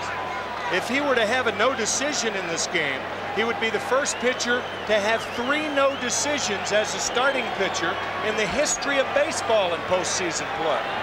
And down goes Hernandez. Strikeout number 3 for Hershiser. Of course, until '85, championship series were only best of 5. But not only does he have 3 starts in this one, he's got that 1 relief appearance. And that's the last pitch that Keith Hernandez expected. It just freezes him. Hasn't been getting his curveball over. Went to the changeup early. Comes back with a curveball, and you can see the frustration. Didn't expect it. And if you're a Dodger fan, how much can you love now? 6-0 in front, 6th inning, to all in unison with that mocking Darryl chant enveloping Dodger Stadium. But it may be a love call as well, because he's already gone on record as saying he'd eventually like to play here. Lasorda was looking up to something going on in the stands, and we can't see what's going on. And that has caused the last 2 stoppages. Now we're ready again, and the pitch is up high to a chorus of Darryl, 1-0.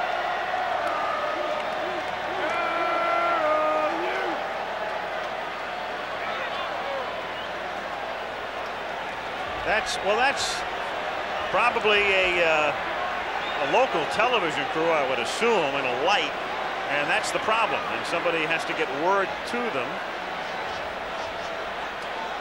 It's either a light or E.T.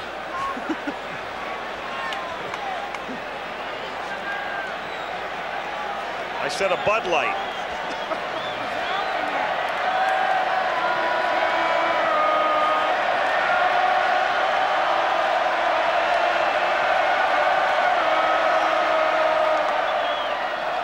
Two and 0 the count.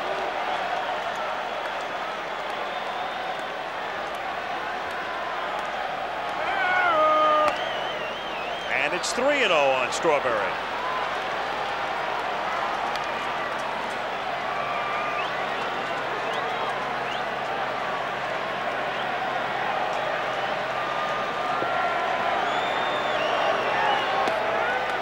Taking all the way, 3-1 with McReynolds on deck.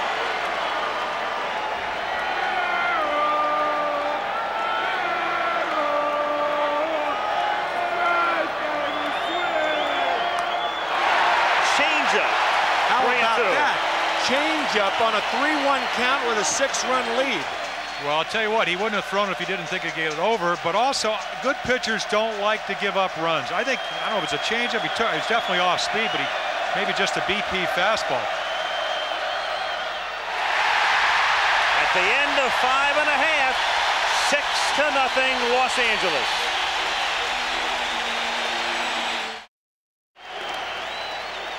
Orel Hershiser to lead things off. The man of the hour at Dodger Stadium in the bottom of the 6th inning. Followed by Sachs and Hatcher. In Game 7, the Dodgers with a run in the first and 5 in the second, when they sent 11 men to the plate, leading 6-0. And Hershiser tries to bunt his way on, 0-1.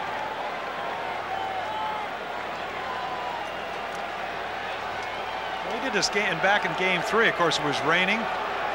Talked about last year, 19 hits, led all National League pitchers. This year he hasn't hit that well. A lot of bunts, 19 sacrificed bunts. So while he hasn't had a great year average-wise, he's done his job that you have to do in the National League. Had a great stroke in batting practice, but that doesn't count. No. He wasn't throwing batting practice.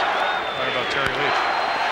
Line to left field and hooking away from McReynolds, but he gets there to backhand it. So Kevin on the run to take care of Hershiser. One down and a huge ovation again for Hershiser as he trots back to the dugout.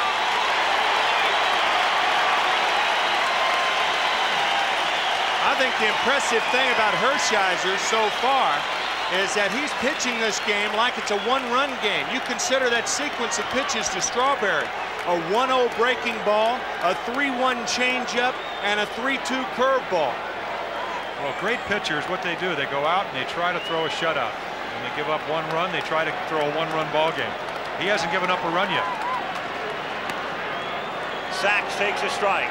0-1. Ball's quiet on the Eastern Front.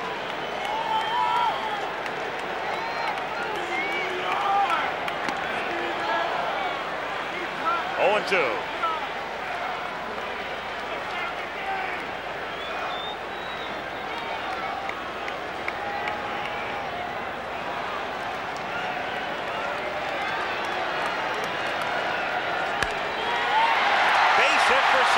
His third of the night.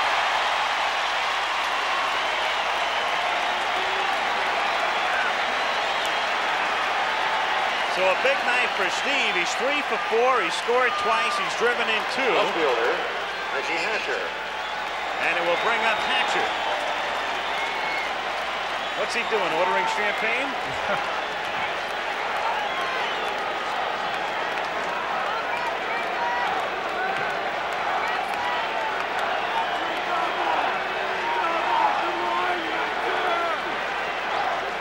Hatcher 1 for 3.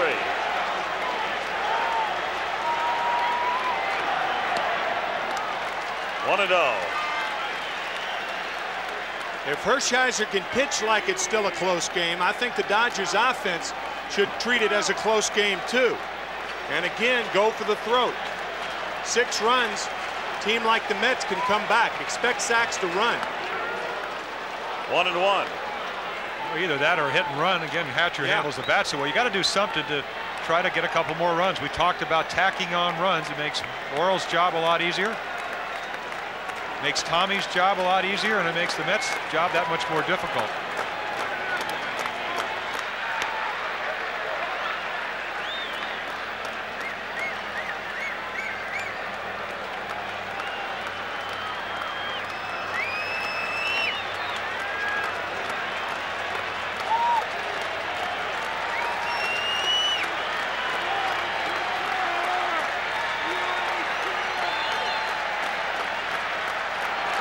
Bluffs going, and Hatcher fouls it at the plate. 1 ball and 2 strikes. The Sachs at first and 1 out in the bottom of the 6th inning.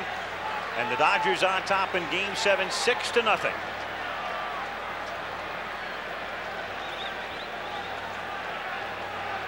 Mickey Hatcher. The Dodgers traded him away the year before. They were last in the World Series in '81, and then he was sent away by Minnesota, released last year, and the Twins went on to win. So he's been on the verge twice, and now he's closer than ever. To left field and deep, but playable for McReynolds. Sachs is tagging and takes about 5 steps towards second and holds on at first as Hatcher just missed getting all of that one. 2 down. That's a good play that Sachs goes back. I mean, it's an easy fly ball. He read it off the bat. He knows that McReynolds is an outstanding left fielder, so. But you don't know. He may fall down catching the ball, and you might be able to advance into scoring position. Well, they say go halfway, but not on a routine ball like that. And it was hit fairly deep, especially for Hatcher with only 1 home run all the entire season.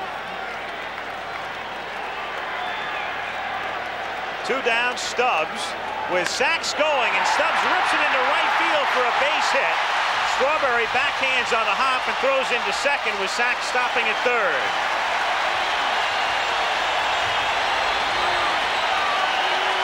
Franklin Stubbs, who came into the game when Gibson left, is 2 for 2. And that's 10 hits now for the Dodgers.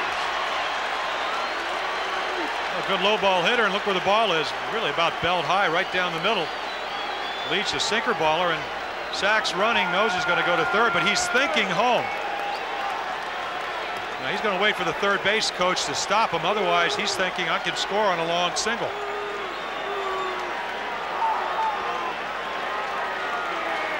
Two out, 2 on. Amalfitano with Sachs as Mike Marshall steps in. One of the few not to join the hit parade tonight. He's 0 for 3.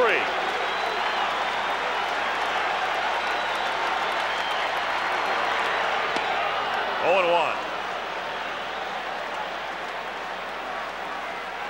Marshall, one of the few major leaguers that has credited bowling for his concentration. When he was 14 years old, he used to bowl with a lot of guys a lot older than he. And he said that helped him mature. So bowlers take heart. No wonder his back hurts. I mean, really 6'5", and it's a long way to the, I mean, not that I know the proper bowling. But you look at Aguilera on the left and Bob McClure, who is the first time he's been up in this entire series. Tells you something about the score. Really, you know. 1-1 pitch. Is grounded toward third. Scooped up by Jeffries, and the throw is low, but Backman is there to make the grab at the bag. To the 7th, 6-0 Dodgers. McReynolds will lead off, then Jeffries will bat second in the inning, and Carter hitting third. Go back and take a look here at Stubbs. I'll tell you, credit John or Franklin Stubbs with hustling to second base. That's really what's virtuous about base runners. It's not virtuous when you beat out an infield hit. That's not hustling. What's hustling is to get a run for a ball club, and that's what Stubbs was doing then. And credit Backman, too, on a throw just above the bag at second base. As McReynolds grounds it down to Griffin. A nice convenient hop for Alfredo, 1 away. And Alfredo may be going back to Oakland. And there's a big Oakland connection with Jose Gonzalez now taking over in left field as Hatcher is done for the night.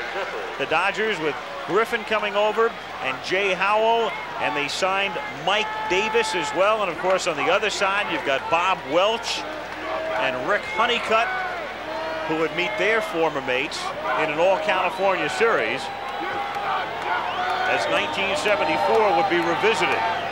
That year the A's beat the Dodgers in 5 in the World Series. It's a good trade for everybody. And really, you know, Belcher pitched well here. Welch pitched great, won 15 games up there, 15 or 16. Great pitcher at home.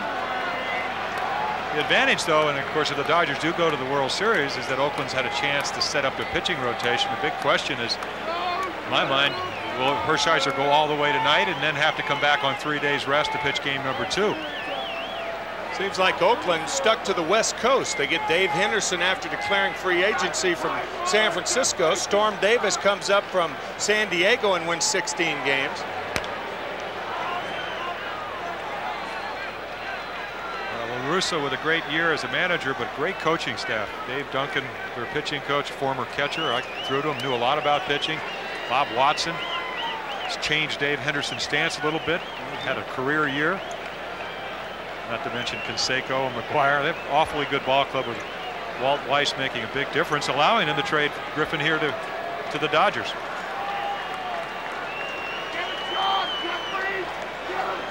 Two and 1 with 1 out on Jeffries. And it's 3 and 1. Dodgers trying to go to the series for the first time since '81. It would be Lasorda's 4th trip. Hatcher done for the night, but still up and at him. Well, somebody's got a pace for Kirk Gibson. 3 and 2. Kirk, we understand, in the clubhouse and in a great deal of pain, having the hamstring iced down.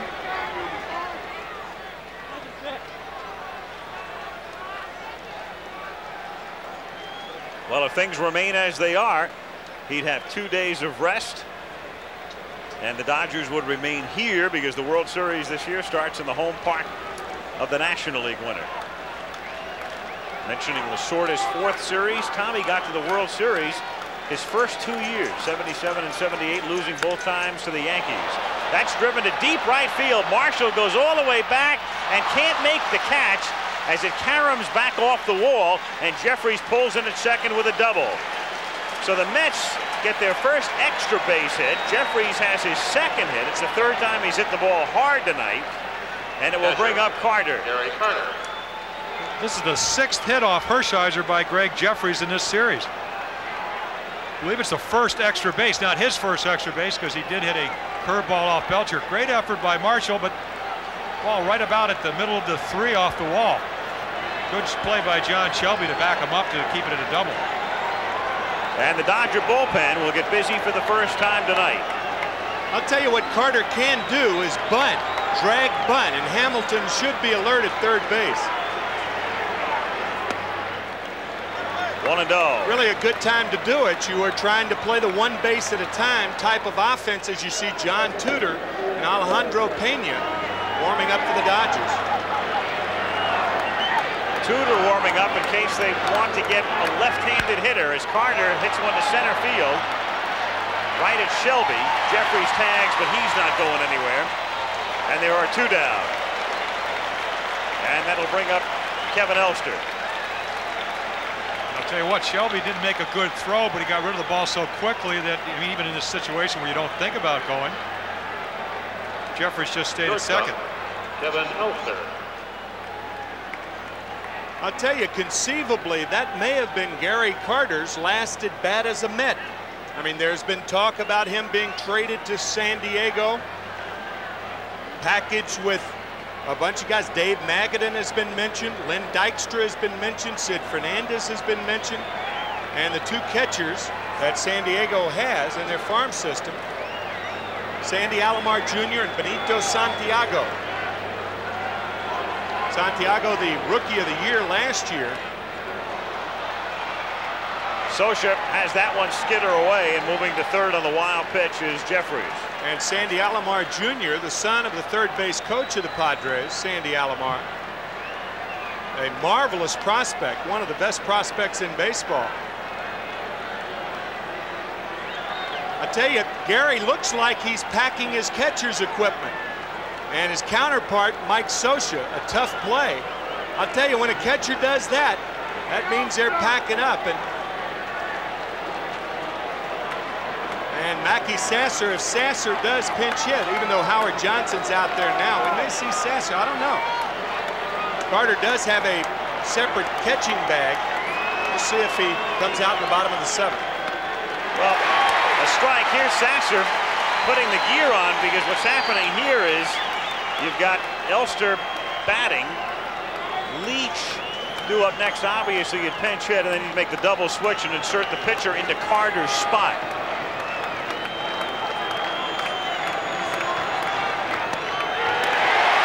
One and two.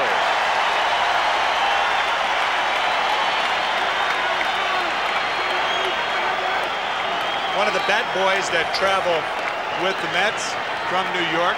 The Mets have brought several west with them.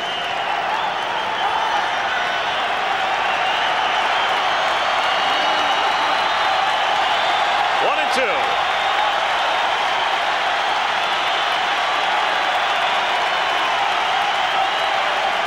Crowd looking for a strikeout. A la Shea.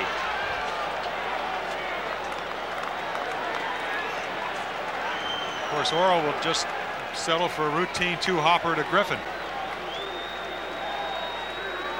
Big difference this year and last year. He said a better defense. Dave Anderson, who may come off the DL to be eligible for the World Series if they win tonight. Marvelous shortstop when Griffin got hurt. Says, I never have to look at a ground ball shortstop anymore. 2-2.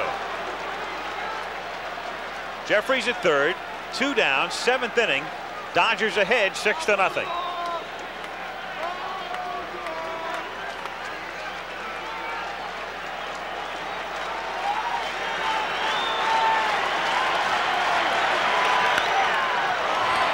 To left field and deep, but playable for Jose Gonzalez. And the at the end of 6 1/2. It remains Los Angeles 6, New York nothing. Well, it's beginning to look very much as if those tickets will be used. World Series tickets for Game 1, which will be played here on Saturday. And Game 2 as well, and then the middle 3 games in the American League Park in Oakland, and the final 2, if necessary, back here at Dodger Stadium in Los Angeles, where the Dodgers lead the Mets by a score of 6 0.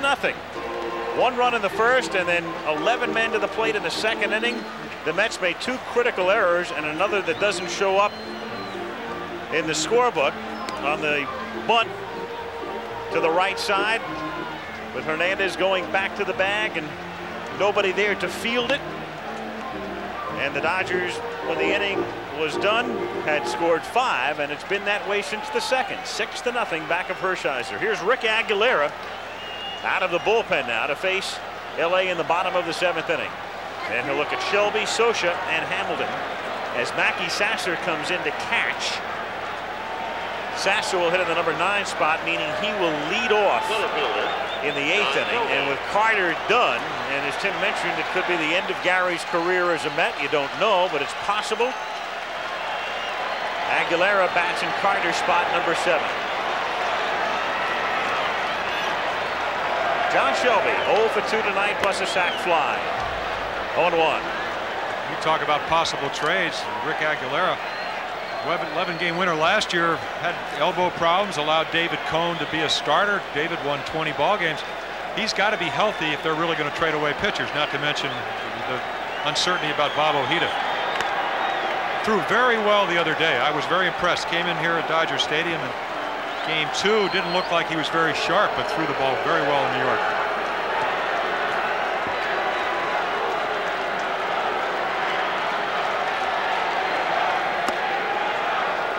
One and 2.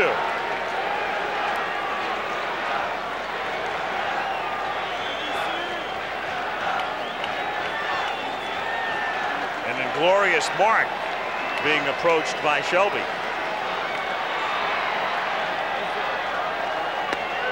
Well, at least he's got good company. He shares a mark with Strawberry. Things could be worse.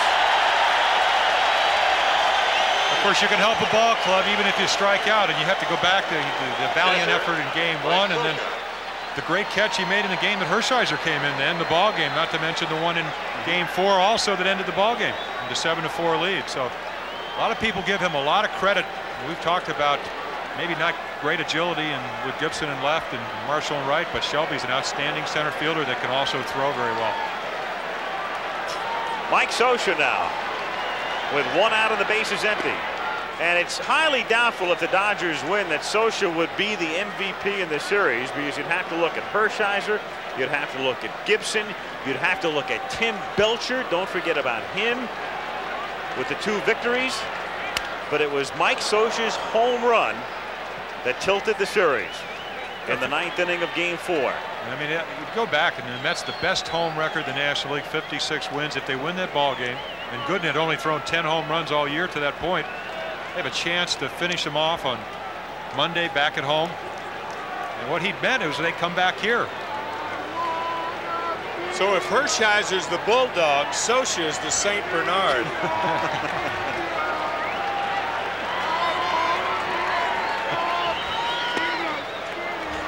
1 and 2. It was very good. I'm surprised Tommy didn't think of that. I mean, he'll steal it. Yes, I know.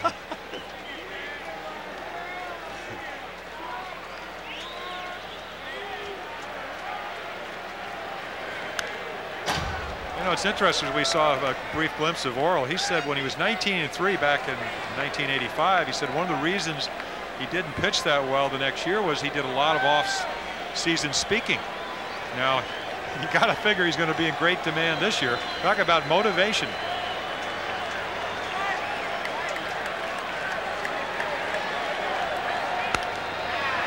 Looped into shallow center, but Backman goes out and makes the play on the grass. So 2 down now in the 7th inning. And that'll bring up Jeff Hamilton. Scioscia with 8 hits in the series. Third baseman, Jeff Hamilton. So Mike gone, 2 down. And Hamilton 1 for 3 tonight. And really, by Scioscia's standards, he had an off season, so it's obviously very important not only for the Dodgers but for him to have a great postseason. Yeah, you had an off season with the bat, but that's one consolation you can always get as a catcher, is that you're an appendix to the pitching staff, and when they do well, you get consolation out of that also. Well, that's pretty much the story of Gary Carter this season. Offensively, not a good year. In fact, one of his poorer seasons, but some satisfaction, a lot of satisfaction out of the way the Mets performed on the mound. And yet everybody talked about the throwing, that the Mets allowed the most stolen bases next to Houston in the major leagues. But a lot of that the fault of the pitching staff. Yeah, I think Carter will, and again, you can only guess, but it's probably his healthiest year he's had in 3 or 4 years. But he will go home. He'll make some adjustments, and I think he can still hit. It seems to me he's been in about a 3-month funk at home plate, trying to pull when he should be trying to hit the ball the other way. And again, I talked to him. He said this is what it's all about, and it's got to be very disappointing that they are trailing here in the 7th game of the National League Championship Series. No balls, 2 strikes the count.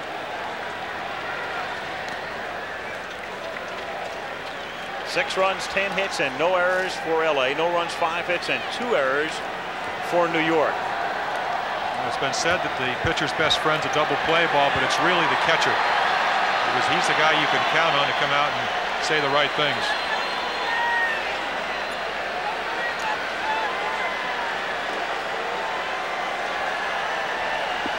One and 2 the count.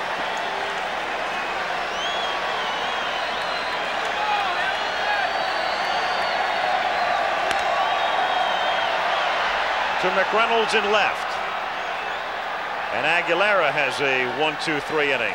On to the 8th. It remains 6-0 Dodgers in Game 7.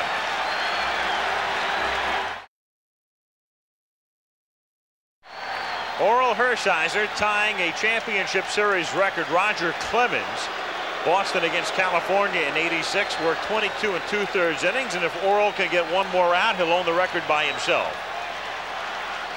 8th inning, he's working on a shutout at 6-0, and Mackey Sasser to lead off for New York. 0-1. Sasser, Dykstra, and Backman.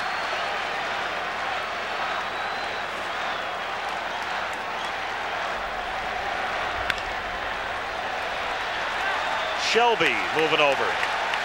5 outs to go. 1 out in the 8th inning. Strawberry in the Mets dugout. Darrell, a good series overall, but as we mentioned before, relatively quiet. The booming home run the other night and 8 other hits. But in terms of propitious hits, you take a look at somebody like Gibson, and he hit him at very opportune times. Well, that's what's so impressive about the Dodgers staff. They gave Strawberry opportunity to get hits, but parts of the plate keep away from his power. Fernandez about the few mistakes that he had to hit. And you were throwing fastballs away, and he can't hit the ball out in the field, but they've kept the ball down. As you look at Howard Johnson, only 1 hit in the series, in this series. It's been the kind of night, the crowd with that big early lead, and they've settled back and they've relished every moment. They've even had time for a long wave. What'd you call it, Tim? Yeah, well, I'm not much on the wave, but tonight I think it takes on a new significance. I think tonight it's a tidal wave. Yes, it is. Spelled differently, T-I-T-L-E. And Dykstra gets hit by the pitch, and the Dodgers, I think, are going to contend. He really didn't attempt to get out of the way of it. None whatsoever. Harry Wendelstedt's already made that call in this ballpark, however. 20 years ago, to keep Don Drysdale's streak alive, he said Dick Dietz did not really try to get out of the way of a pitch with the bases loaded. They made him come up again. Drysdale got out of the inning, and the streak went on. Well, he did move his back foot. It's just the wrong one. And again, Lenny is a tough little guy, and I'll take one look. He follows it right down to his toe. Second time in the series that Lenny's been hit by a pitch. So Dykstra doing anything to get on as Backman comes to the plate and takes outside. Ball 1, 1-0. Stubbs playing behind Dykstra now.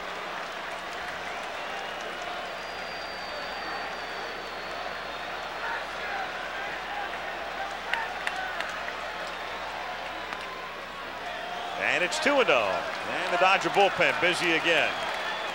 Carter done for the night. And in the Dodger bullpen, Tudor, the lefty, up again, and Jay Howell, the right-hander. And of course, Howell hasn't pitched since the Pine Tar episode. Tell you, it's a superhuman effort obviously required on the part of the Mets. But if they load him up or something like that and you change pitchers, you don't know what might happen. And Hershiser behind on the count, 3-0. Not a happy night for Frank Cashin, the Mets GM. You're also getting into the middle of the lineup. Taking all the way, obviously, and it's 3-1. Well, he ought to be taken all the way till 3-2. 1-0, it didn't appear that he was taking. Mets haven't had 2 men on in the same inning since the first. And now Backman draws the walk. So runners at first and second with 1 out in the 8th inning. The Dodgers still need 5 outs. Lasorda confers with Perodowski, and here comes Keith Hernandez. And Tommy pretty much saying to Ron, what do you think? Ron says, what do you think, Skip? Well, I can imagine the answer when he says, hurt to Oro, how do you feel? As if he's going to tell him I'm a little tired. I think some pitchers will do that. That's what you want, honesty, but he might have been tired going into this ball game. If he comes out of the game, it'll be about a 6-3 on the Richter scale. Read his lips, I'm fine. The Mets hoping a bloop and a blast will put him back in this thing. Well, it will. Definitely will. But you know what happened to Back when he tried to make good pitches? Because as we talked about, he wants to shut out. Didn't make them, and then he lost them. I don't know what Hernandez is going to do here, but I would think he'd get a pretty good pitch to swing at early in the count. I mean, he's going to try to run the ball away from him. But Hernandez usually takes that ball to left field. I would think if Hernandez gets a hit, Tudor will be in to pitch to Strawberry. And Keith fouls it away, 0-1.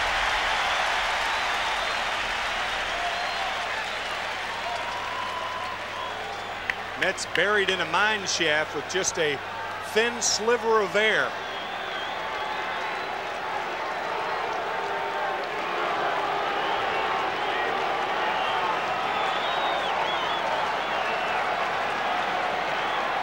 Oh, 0-1 the count. 0-2.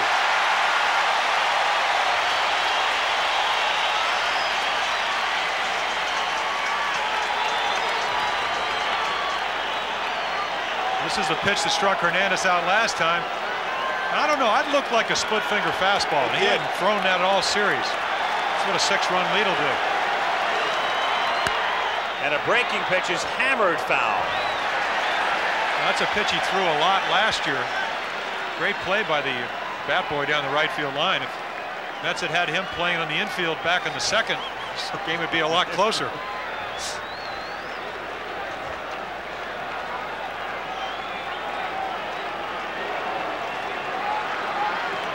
No balls, 2 strikes. Hernandez trying to breathe new life back into the body. It's 6-0 Dodgers, but the Mets have runners at first and second. 1 out at the top of the 8th inning. No balls, 2 strikes the count.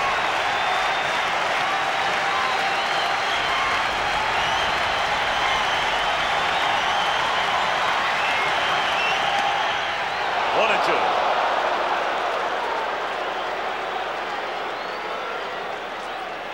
He's trying, isn't he? Went with a 4-seamer. He's been throwing sinkers all night. Went for the strikeout.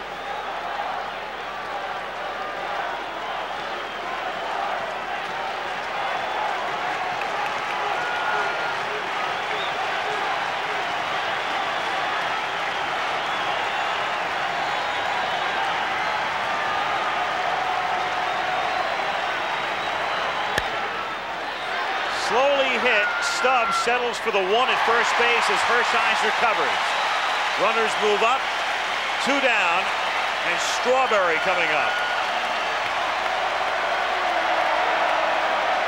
The Darrell serenade. Right fielder, Darrell Strawberry.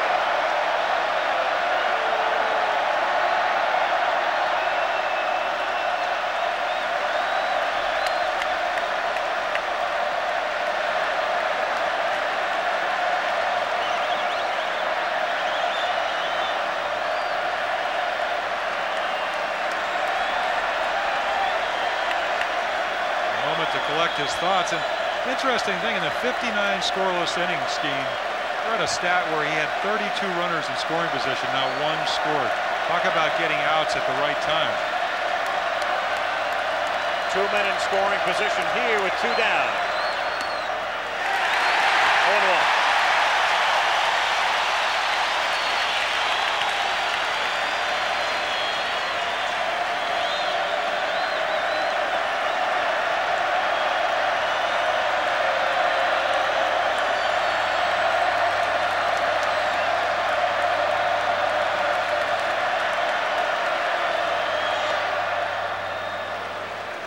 One and one.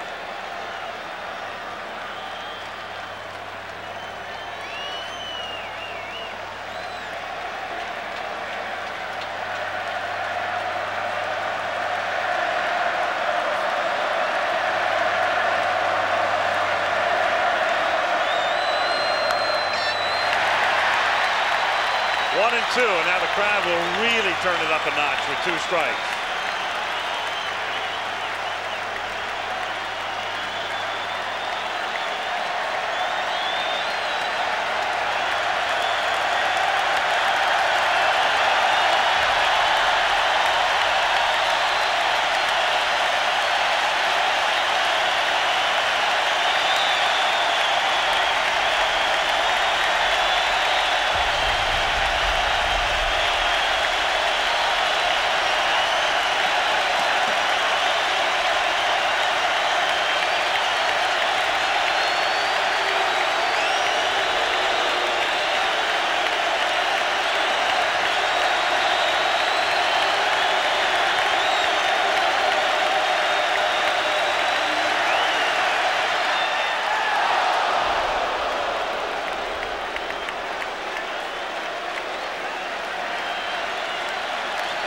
How do you take that pitch?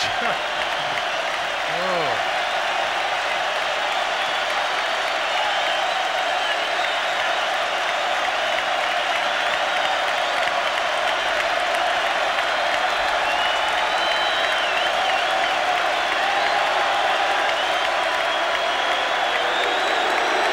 Like a quarterback whose signals can't be heard, he keeps stepping out of the box.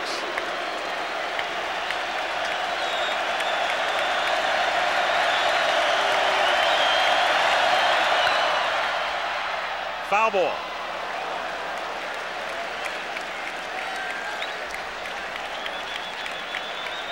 So this crowd just warming up for what they hope is the encore in the ninth. 2 on, 2 out, 2-2 the count on Strawberry. 6-0 Dodgers. Some of the crowd chanting, "Beat New York, beat New York." The meeting, Timmy, what we talked about earlier, he may not know exactly what Orel wants to do, because normally you just throw him a fastball away and hope, you know, make him hit the ball to left field. But Hershiser's thinking shutout, strikeout. Any out. Yes. Powell. Good.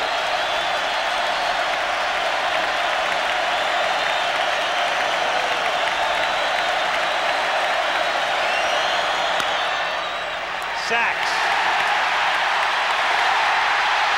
And at the end of 7.5, it remains 6-0 Dodgers.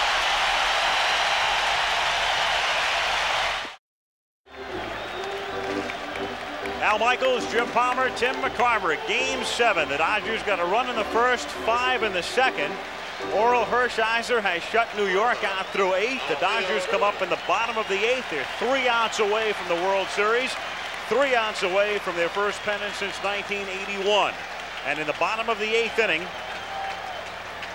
Alfredo Griffin to lead things off, and then Hershiser and Sachs, the 8, 9, and 1 hitters, with Rick Aguilera on the mound for the Mets.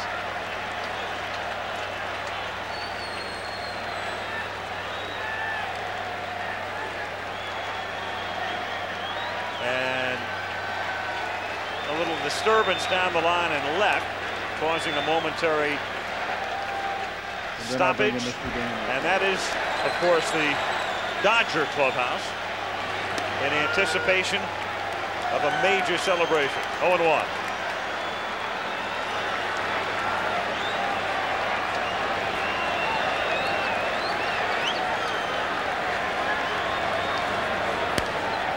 Yes, that preparation for the World Series, if it does happen for the Dodgers, will probably be in late afternoon tomorrow, that Tommy was talking about in the pregame show. I'll tell you, both ends, Jim, you and I have both been on both ends of the spectrum. And I'll tell you, it's just out of sync. Your elation is to the point of giddiness, and your despair is lower than low. Backman to Hernandez, and there's one away. And you just can't help but think of what might have been. And so many of those situations in this series. Hershiser.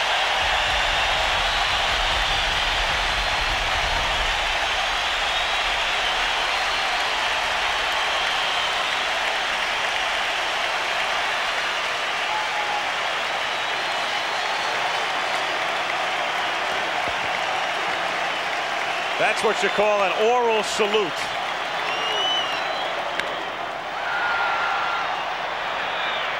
And he'll get another one as he grounds out to short. 2 down. Well, that oral salute has come after the performance of oral surgery on the Mets tonight. Second baseman, Steve Bennett. I read a story where they said, I don't know if it's just standard fare that everybody in the Dodgers gets a picture from Frank Sinatra, but he got one from Frank and he spelled it O-R-A-L. Now obviously that was early in his career. It must have been his rookie year.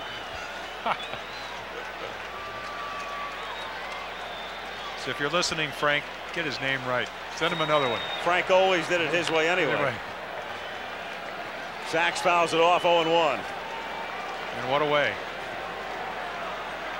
Even if he never won a spelling bee.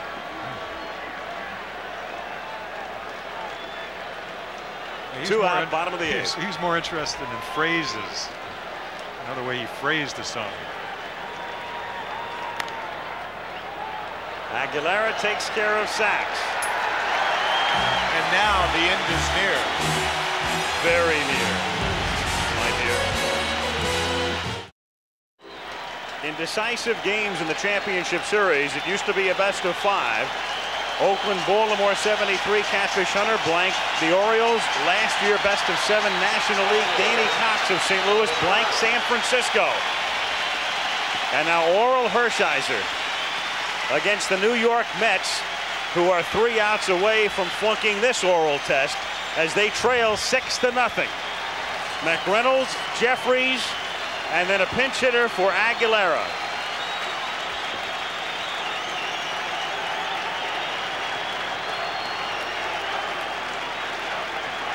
And Oral moved third baseman Jeff Hamilton in.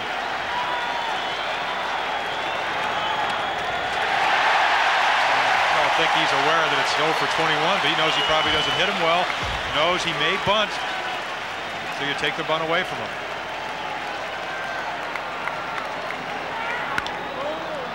To left center field and deep and all the way back, and making the catch on the run is Gonzalez.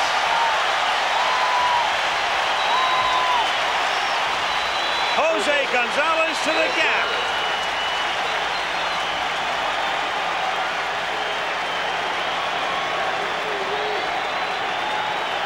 Very nice play by Gonzalez. See how cautious he goes after. I bet he's never caught a ball like that in his life. Look at his right hand, how cautiously he's cradling the ball to make sure.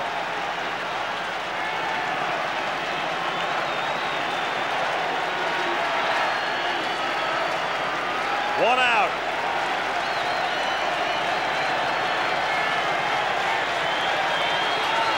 Jeffries at the plate. On deck to bat for Aguilera is Lee Mazzilli.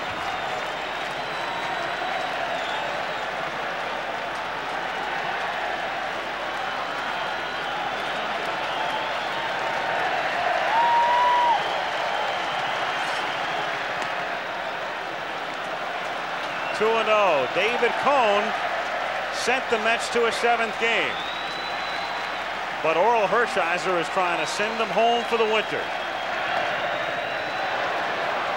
3-0. You know what's going through David Cone's mind? Not the game and the great game he pitched yesterday, but the second game. Because you sit on the bench and you think, what if I had just done this, or this hadn't happened?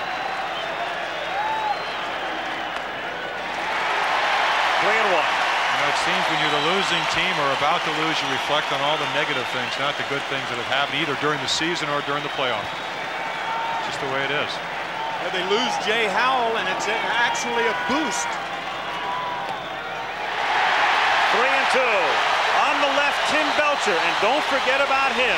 2 victories.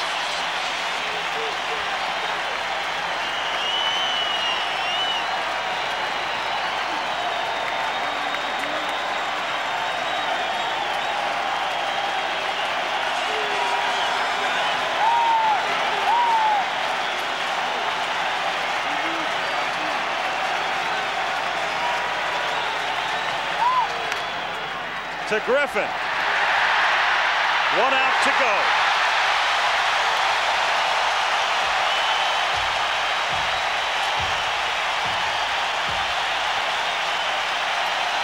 Mazzilli to the plate.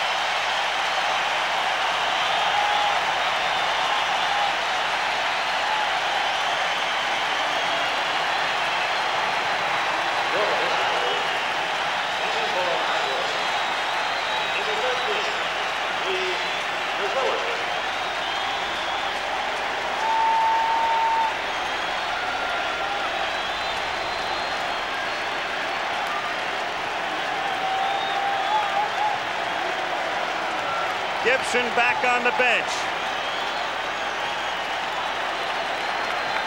to savor the moment. Isn't that what he said the season's all about? Getting to the World Series? His second in 5 years.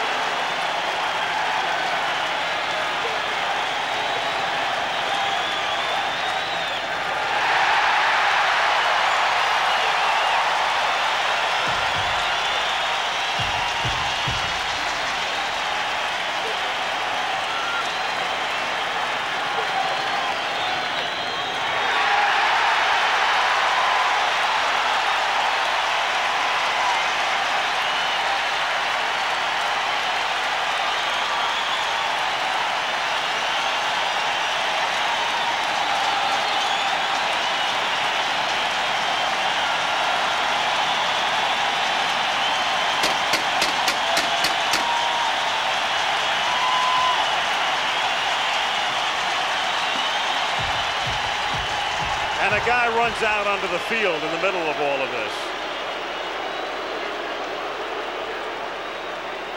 So time called for the moment. A strike to go.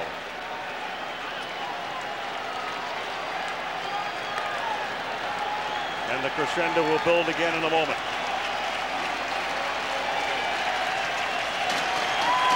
Two out. 0-2 on Mazzilli. 6-0 Dodgers. In the ninth.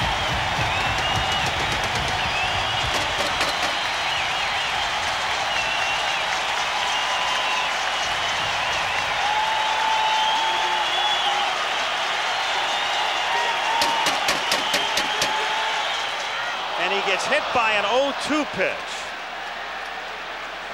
So the Mets still alive. Barely. Elster due up. Howard Johnson will come up to bat for him. With 2 out of the ninth inning, Howard Johnson coming to the plate.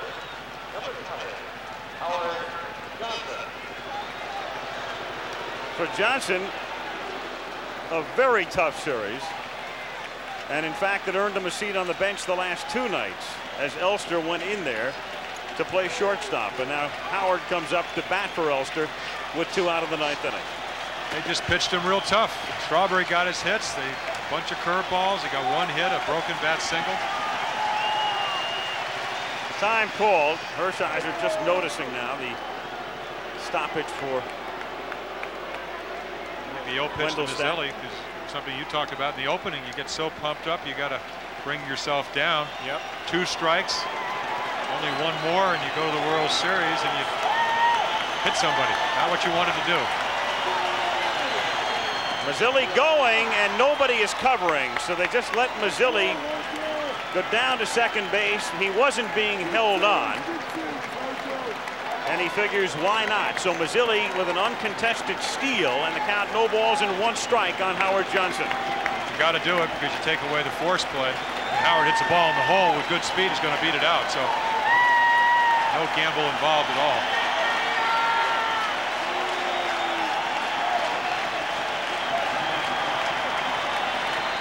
The 0-1 pitch. And again, a strike away. 0-2.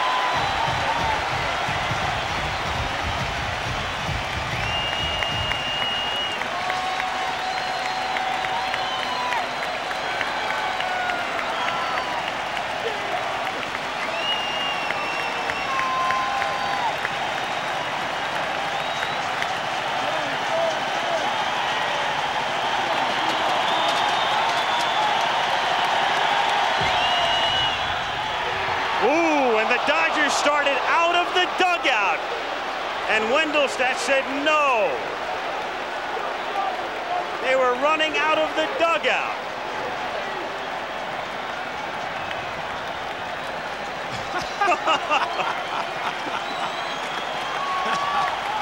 Fabulous scene. 1-2 the count. 2-2. Gotta give Harry some credit. Ball was inside, and emotionally, you know, you hear the crowd, you call a guy out. Yeah. I know Oral Hershiser wants that pitch, but Howard Johnson, he still wants to get on. The other team doesn't win till you make the 27th out, and they have more runs. The 2-2 pitch. 3-2.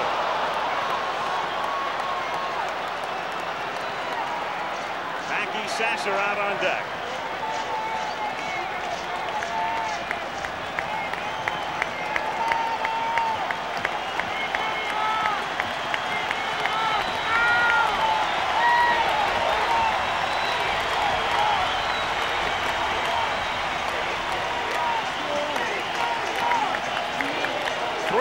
And Hershiser will work for a windup, not even thinking about Mazzilli at second.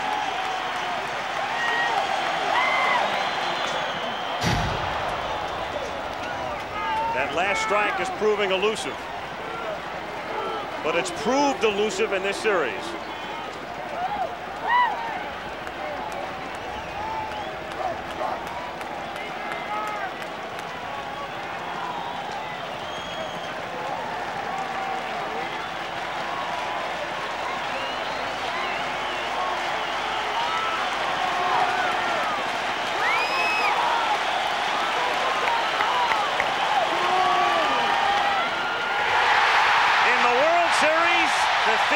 California, here we stay.